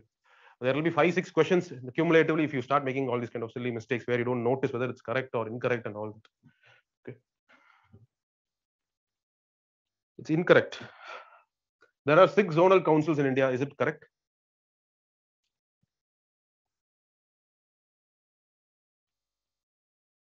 Can someone tell me? Is there six? Are there 6 zonal councils in India? There are only 5. Are zonal councils constitutional bodies? No, they are statutory bodies created by States Reorganization Act. Chairman of each zonal council is the CM of one of the member states. Is it so? No. Union Home Minister. Okay, so this is also wrong. Sikkim is not a member of the Eastern Zonal Council. Okay, this is also wrong. Sikkim is a member of Eastern Zonal Council. Okay, so the meeting of the Eastern Zonal Council was recently concluded. Okay, so you can find it out. When I was browsing about it, many UPSC websites, no, they are giving wrong answers. Sikkim is not a part of Eastern Zonal Council. They brought Sikkim as a northeastern state and they linked it with Northeastern Council. Okay, when you go through government PIB, Sikkim is also a part of Eastern Zonal Council. Okay, so all the statements are wrong. So D, all the above is the correct answer. All right, we move on. This is regarding GST.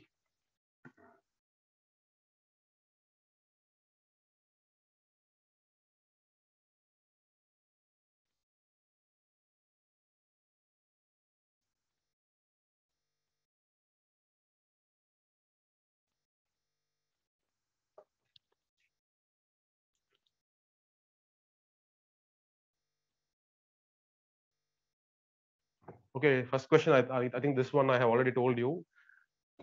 Supreme Court's judgment. Decisions of GST Council is not binding on state governments. GST Council is simply an advisory body. It can only advise the Parliament as well as the states on how to make laws. Okay, can state governments make laws related to GST? Can they do that? Yes, they can. Except for GST on interstate trade and commerce, for GST on commerce happening within that particular state itself, state legislatures can also make laws. So it is a power given under Article 246A of the Constitution, where both Parliament and state legislatures can make laws regarding GST. So state legislatures can make laws.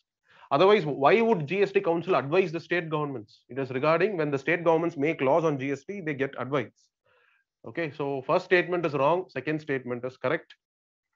Okay, either B or D. Center has a greater vote weightage in GST Council than all the states combined together. Is this correct? No, not correct. Okay, center share is only 1/3. All the states put together, they have 2/3 weightage. So center cannot have more weightage than the states. So third is wrong. So only 2 only is the correct answer. 22 option B is the correct answer.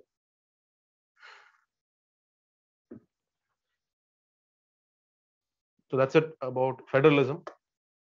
Okay, we move on to certain bodies and agencies which were in news. I could come across these bodies which were repeatedly in news, and now Prime Minister has also made a mention of Enforcement Directorate and all. So you can expect a question about ED, Enforcement Directorate. Okay, so let's have a look. 2 questions from this part: bodies and agencies which are recently in news.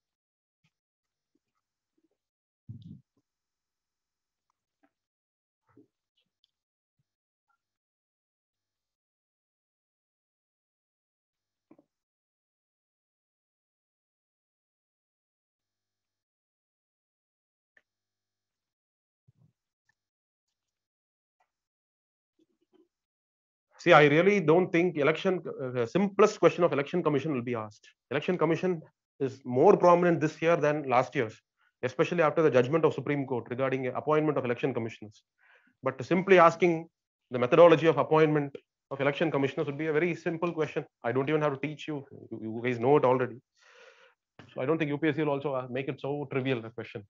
Okay, so if this is the question, then what is the answer?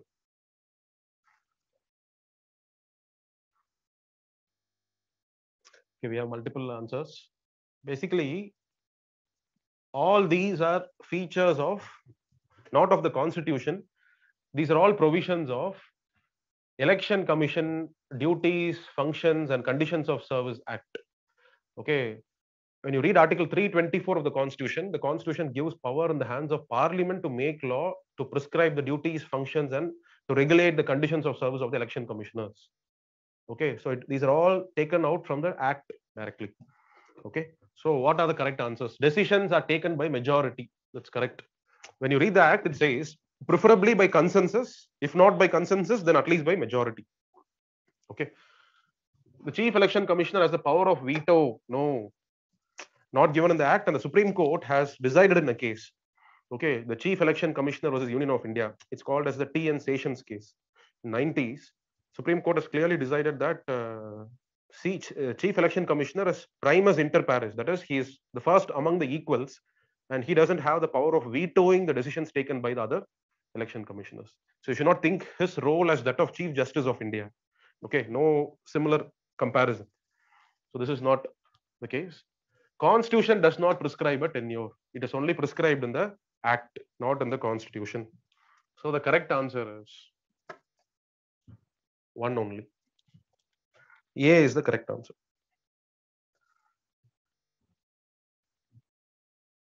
Fine, we move on to the next question.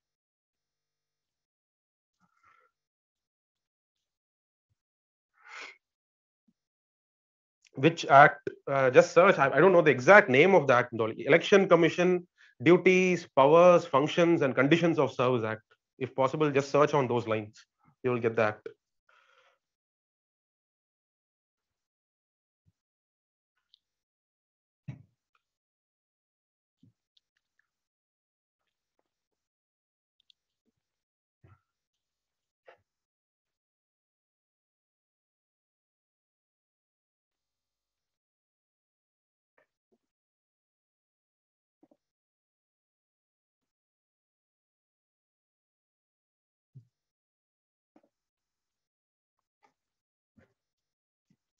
Okay, B, D.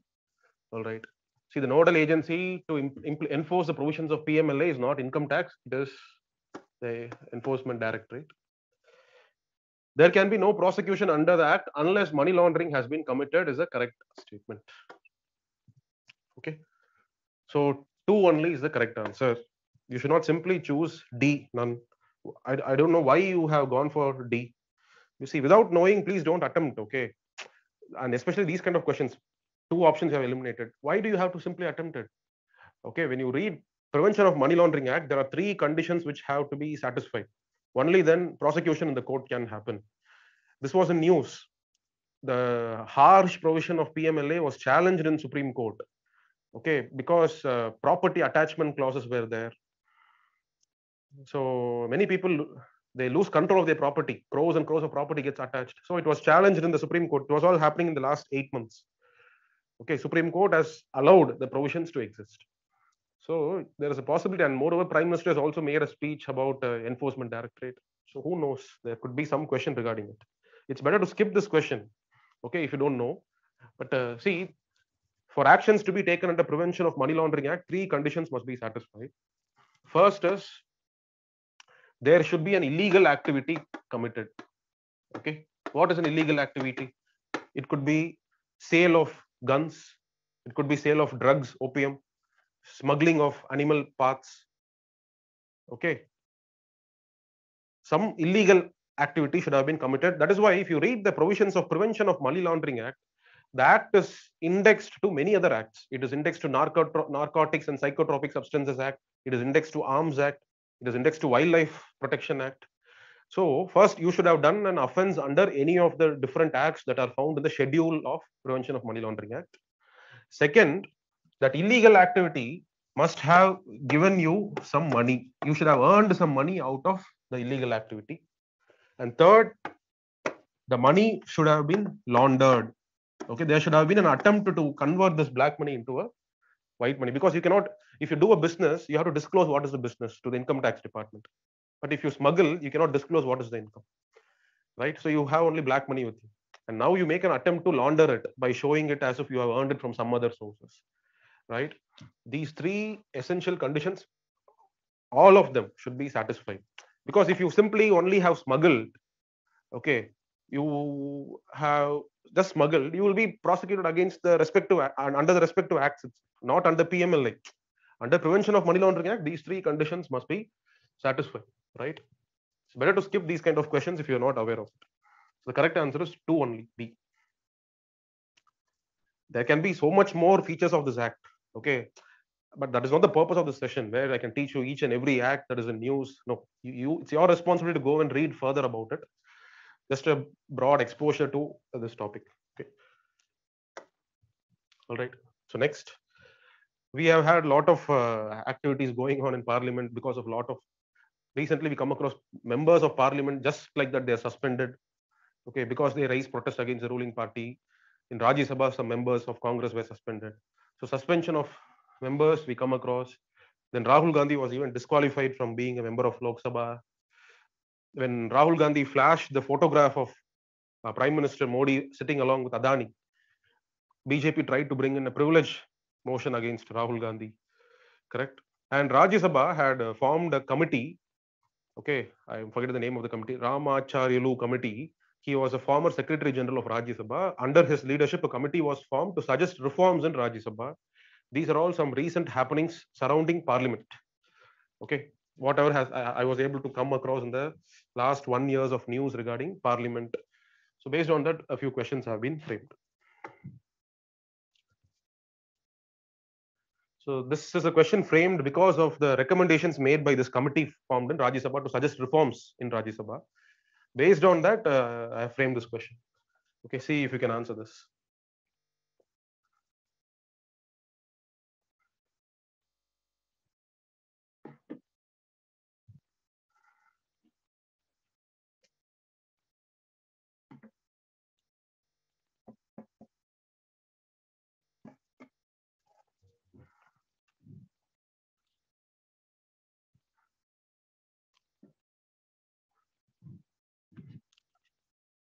I think it's Ram Acharyalu. Okay, not sure about it exactly what it is. Just spotted it once. He was a former Secretary General of Rajya Sabha under his leadership. Maybe search it. Ram Acharya, maybe Telugu person. That's why Ram Acharyalu.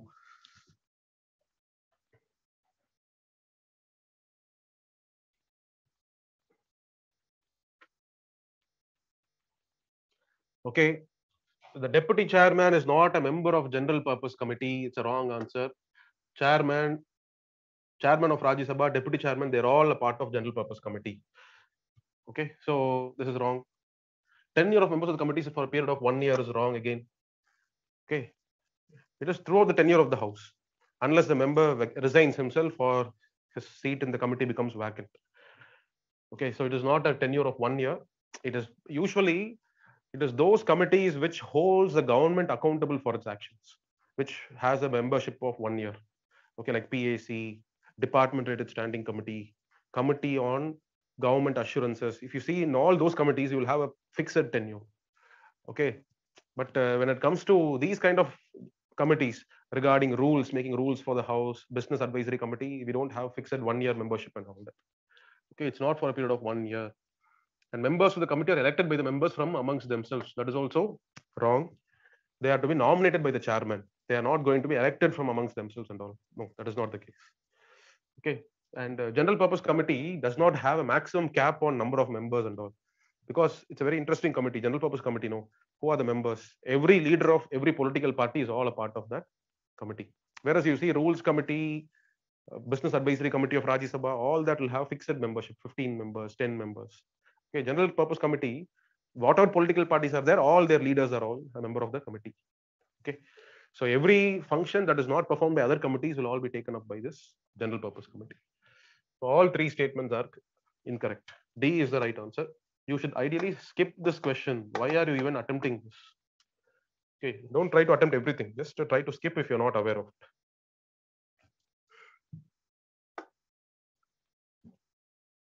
Okay, this is regarding Lok Sabha. Question has been framed regarding many members of Lok Sabha being suspended. Chairman is also a member of General Purpose Committee.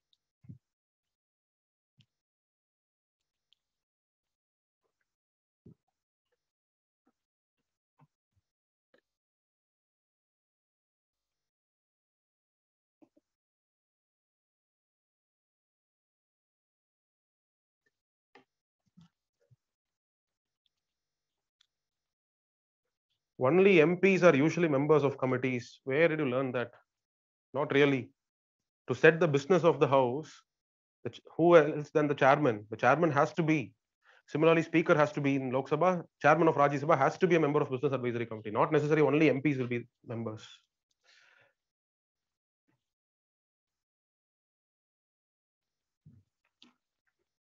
Okay. The speaker of Lok Sabha can suspend a member of Lok Sabha for a maximum period of 10 days only. And people are saying that it is wrong. Why is it wrong? Anybody can tell me why? Why are you saying that this wrong? All of you are getting it right. Very surprising. So where did you learn it, and why do you say it's wrong? Yeah, throughout that session, not indefinite period, only for the entire session. Okay, don't think it's for an indefinite period. Maximum up to the end of that session. Okay. Questions for which notices had been given by the member so suspended have to be answered even if the member remains suspended. No, this is also incorrect. If he is suspended, all the questions that he has given a notice for need not even be answered. Okay. So second statement is also wrong. None.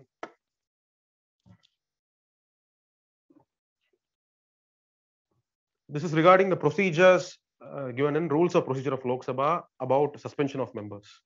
Okay, you may have a look at rules of procedure to find out on what all grounds a member can be suspended. Okay, he can be suspended for breach of privileges. He can be suspended for unruly behavior in the house, frequent obstruction, not allowing the house to function. Okay, so just get an idea about it.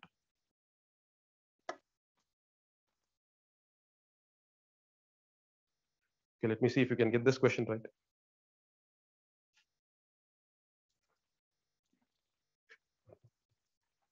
If a deputy chairman is appointed as a member of a committee, he has to be the chairman of the committee, right? I'm not sure about it. Not sure. Maybe you can check it out from rules of procedure of Rajya Sabha.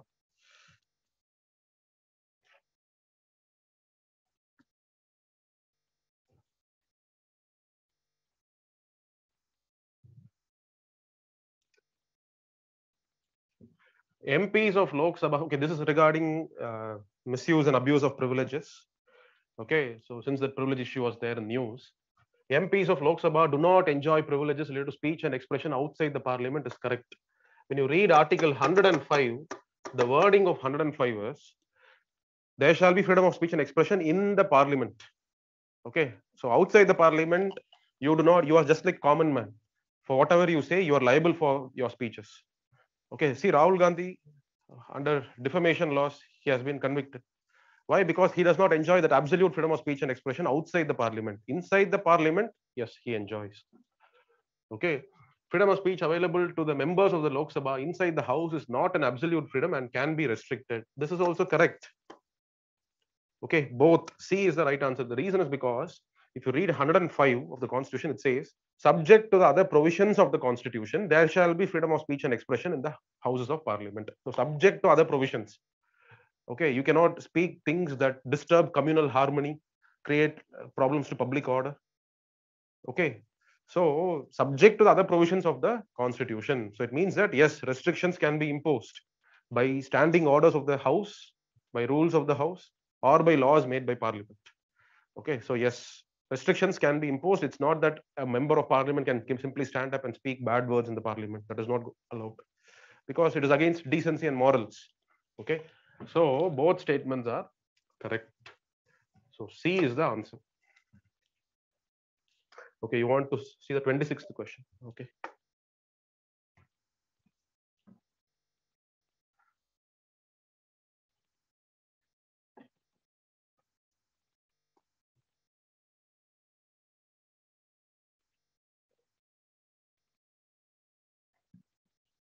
All right. Okay. So we move to the 28th question. It's regarding IT Act, IT rules, which is also news. So I'm sure you would have all learned about the provisions of IT rules. Why is it sub judice before the Supreme Court now? Okay. What is the recent news about IT rules? The recent news is that central government had made even more stronger provisions in IT rules, so that the central government can now have the power to fact check Okay, it can fact check. If it finds that a fact against the government is a false propaganda, it can ask Twitter or Instagram or YouTube to remove the content. If they fail to remove the content, then the safe harbor protection that these third party intermediaries enjoy under the IT Act will no longer be enjoyed by them. They can also be prosecuted for failure for sharing such hosting such content on their platforms, right? So that is why there is a protest happening from the media circles that it is an attempt by the state to arm twist media. Okay, right now, if I share a content against the government, I am liable. Twitter is not liable. But if the government finds that this is a false propaganda against the government, and if it asks Twitter to remove it, if Twitter refuses to remove, in that case, Twitter itself will be prosecuted in the court. Okay, so basically, they are the safe harbor protection will be taken out for Twitter if they fail to comply with it. So such kind of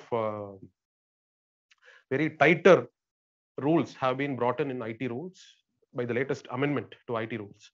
So it is in news. But the question is not about the features and issues and all that you will have anyway studied. Okay, it's a slightly different question. Let's see if you can get this right.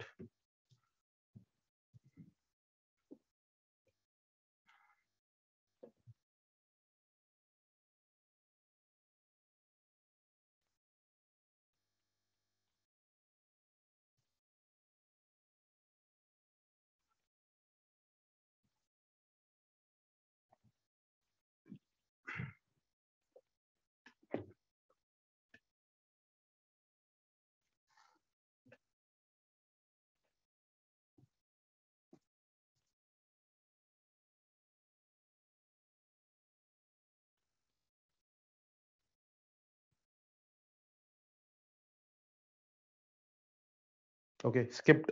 Good. Learn to skip. It may not be rewarding in the short term, but in the long term, it will definitely reward you. Okay.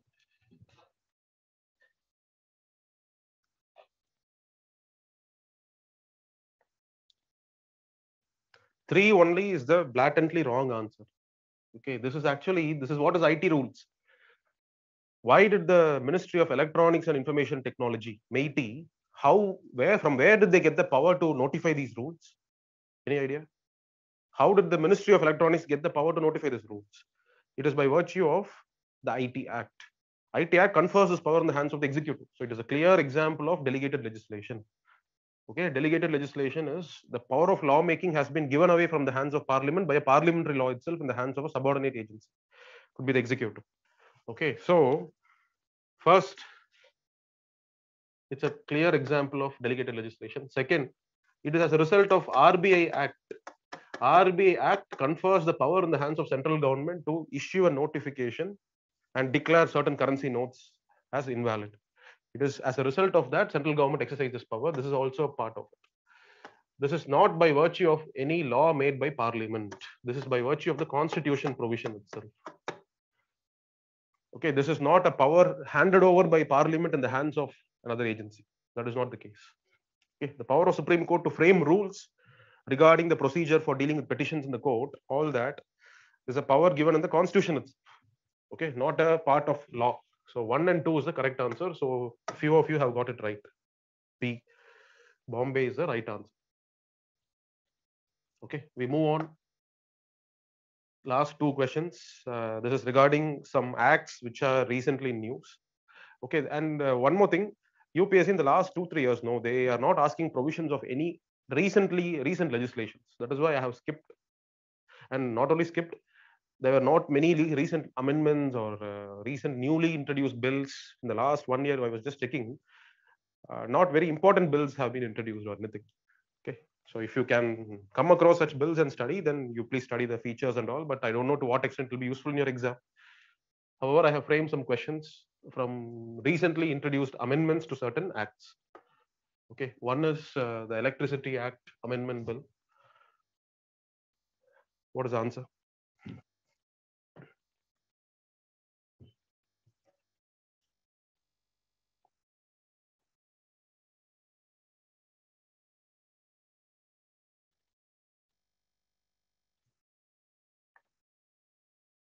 Yes, this is how it will be. You will end up skipping if you do not know the exact provisions. and only very few acts are there. Okay, and it is no guarantee that UPSC will only ask about the last 1 year acts. It can even ask last 3 years acts, 4 years acts. We cannot keep on predicting and preparing for every part of the act. I think the risk reward ratio is the effort reward ratio is very minimal. Okay, so I would leave it to you to decide whether you want to go through all these provisions and all or not. So the Electricity Act tries to the amendment bill which is introduced, it tries to make changes to a 20-year-old act, Electricity Act of 2000. Okay, so the current electricity generation, distribution, regulation, all that is done based on a 20-year-old act. Okay, so that is why an amendment is now introduced. Maybe I'm not sure whether it's 2000 or 2005 or 2002, but it's a quite a old act. Okay, Electricity Act. So that is why an amendment is being introduced now. Okay, it's a 2002 act. All right, thank you. So it tries to rectify one big problem of electricity sector. A big problem of electricity sector is in regulation of the sector. Okay, see, wherever you have private participants generating, transmitting, and distributing electricity, you need to have an independent regulatory authority. Okay, if you have state alone generating, state alone transmitting, state alone distributing, you don't need a regulatory body, which is the case in Tamil Nadu. The state itself does all the activities. Maybe in generation, we may be outsourcing and buying it from private producers, but the transmission distribution done by the state in Tamil Nadu. So we don't have electricity regulatory commissions, but you go to other states, you have regulatory commissions. But these regulatory commissions are crippled for want of independence, for want of financial powers, okay, and political interference in appointments of members and chairmen to these regulatory bodies. That is why an attempt is made in the form of introducing these amendments to ensure to streamline the process of appointment of members to these regulatory bodies. So one way of how it is supposed to be streamlined is by giving more powers in the hand of center to appoint the members and the chairman of state electricity regulatory commission. So that is why certain states have been crying that it violates the federal principle. Electricity is in concurrent list. So both of us have powers. Why are you interfering with our power to make appointments to electricity regulatory commissions? So this is becoming an issue. But the purpose of the act is definitely it increases the role of center in appointment of members. Okay. The bill abolishes appellate tribunal for electricity is wrong. The bill creates an appellate tribunal for electricity. So if there are disputes, you can take it to regulatory body. Still dispute, you can take it to the appellate tribunals. So second statement is wrong. Sorry, first statement is wrong. Second statement is correct. So 2 only is the correct answer. So surprising, a few of you have even got it right also. Okay, that's good. So this is, and there could be many other features of electricity Act Amendment Bill 2023. Maybe you can have a look at it. And lastly, this is a Forest Conservation Act Amendment Bill has been introduced in the Parliament. But the question is not asked from the amendment bill, it is asked from the parent bill itself. But if you know the provisions of amendment bill, you will be able to get this question right from the parent act. Okay, so the question is not actually from the amendment bill, but the provisions of the parent act, which is supposed to be amended in the amendment bill. So I have directly gone to the provisions which are attempted to be amended. Okay. 28th question. Okay, I'll show you once this is displayed. Once this is done, I'll show you the 28th question.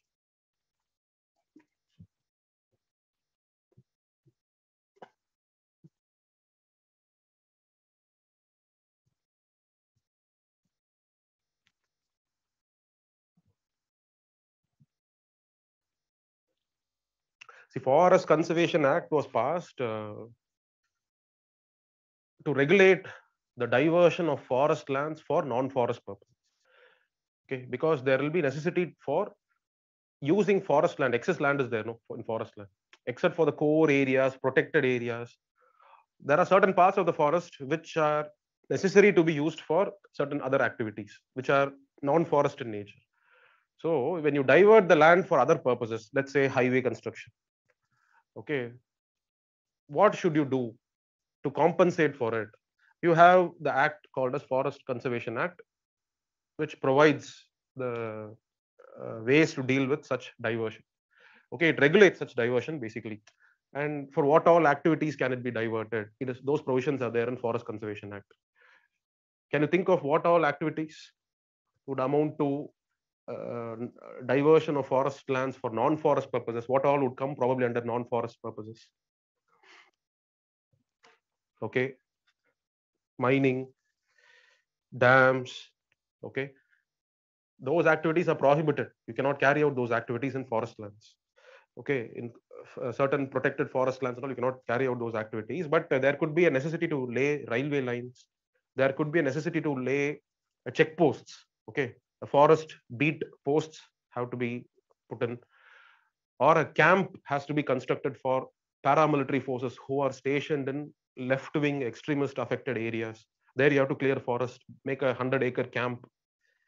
Okay, environmentally completely degrading activities, no, they are not allowed at all. But some activities like these kind of activities in the larger interest of security, in the interest of mobility, connectivity, so such kind of projects can be taken up under Forest Conservation Act. That is after getting the consent of the center. Okay, now the purpose of Forest Conservation Act amendment bill which is introduced now is to expand the scope of those activities. If you read the recent amendment bill which is introduced, it tries to bring in some more activities which can be taken up. For example, establishing zoos, establishing safari parks, no, wildlife parks in forest areas. For those purposes also now forest land can be diverted for non-forest purposes. Okay, to build eco-tourism initiatives, yes, the land can be diverted. Okay, so basically creating zoos is a part of the latest amendment bill, not a part of the parent act. So that is why the question has been asked. This is not a part of the Forest Conservation Act. It is a part of the latest amendment. It is, since it is not there, that is why the amendment itself is being proposed. Okay, so one should not be there. Leasing out forest land for private entities for non-forest purposes is it is allowed after getting the consent of the center. Okay, after getting the consent of the center, for certain activities, forest lands can be diverted for non-forest purposes. Okay, so second statement is right, first statement is wrong. So 2 only is the correct answer. All right. So these are the important bills, latest laws that I can come across. Somebody asked me for 28th question.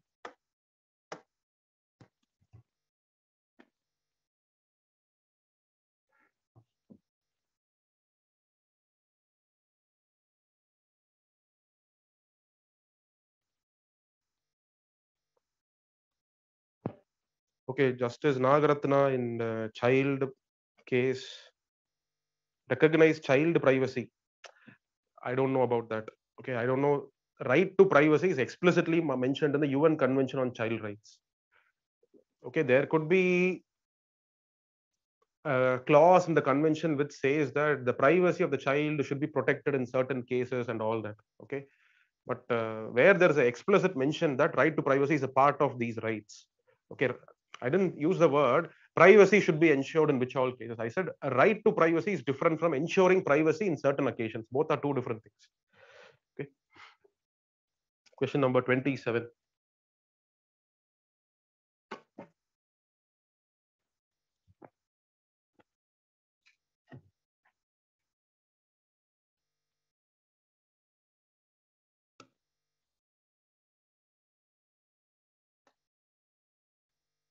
So may I know your performance? Were you able to? But looking at your amazing answers, I feel many of you would have got at least 20 questions right, because I see some people giving me all right answers. Okay, so very encouraging in the sense you're going in the right direction. If you can get all these kind of questions right, you're able to think logically, you're able to deconstruct the problem, somehow find your way in the answers. All these are skills that will matter in your real prelims. Okay. Okay, 8 out of 30, 14 out of 29, 21 correct, 7 wrong, 11 out of 30, 15 right, 8 wrong, 7 left. That is good. 16 out of 30. Okay. Less than 50%, missing out technicalities, 12 out of 30. It's okay. You see, for those who are getting less than 50%, no, keep working. You still have 2 more months. Face these kind of questions, improve precision. Make sure you develop discipline of leaving questions unattempted. Don't be tempted to attempt questions unnecessarily, right? So keep doing all that. It's a slow process. Okay, with the time, naturally, the improvement will be seen. Okay, It's okay to perfectly not, I mean, it's okay to not get even 10 questions right also. As I told you, these form the difficult questions in polity. And only 4 questions out of 10 questions, if it is asked, will be of this nature. 6 questions will be simple. Make sure you don't leave out on those 6 questions at all. Even that way, you can ensure 7 questions out of 10 questions are right in polity. Okay, that itself is enough if you can manage a decent attempt in other areas. Okay, but this is basically to give you an exposure to all the difficult kind of questions.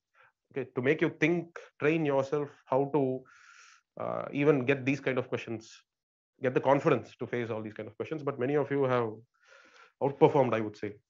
Continuous correct answers. Okay, all right. I think we're done with the session. So make use of the other sessions also. Okay, every Friday, Monday, we'll be having other sessions. All right. Okay. Uh, okay. Yeah, get the vibe back and make sure you clear prelims. Okay. By now, it's been 1 year since you attended the classes. For old students, good that you attempted the session. You do not take it complacent and you do not feel that the polity. Okay. So it is good that you are here and face similar questions, similar sessions, sharpen your skills, ace your prelims. All right. I'll share the PPT with all of you to all your registered mail ID. If possible, I'll also ask the academy to attach a link of this PPT in the YouTube channel also. Right. Okay. Thank you. All the best.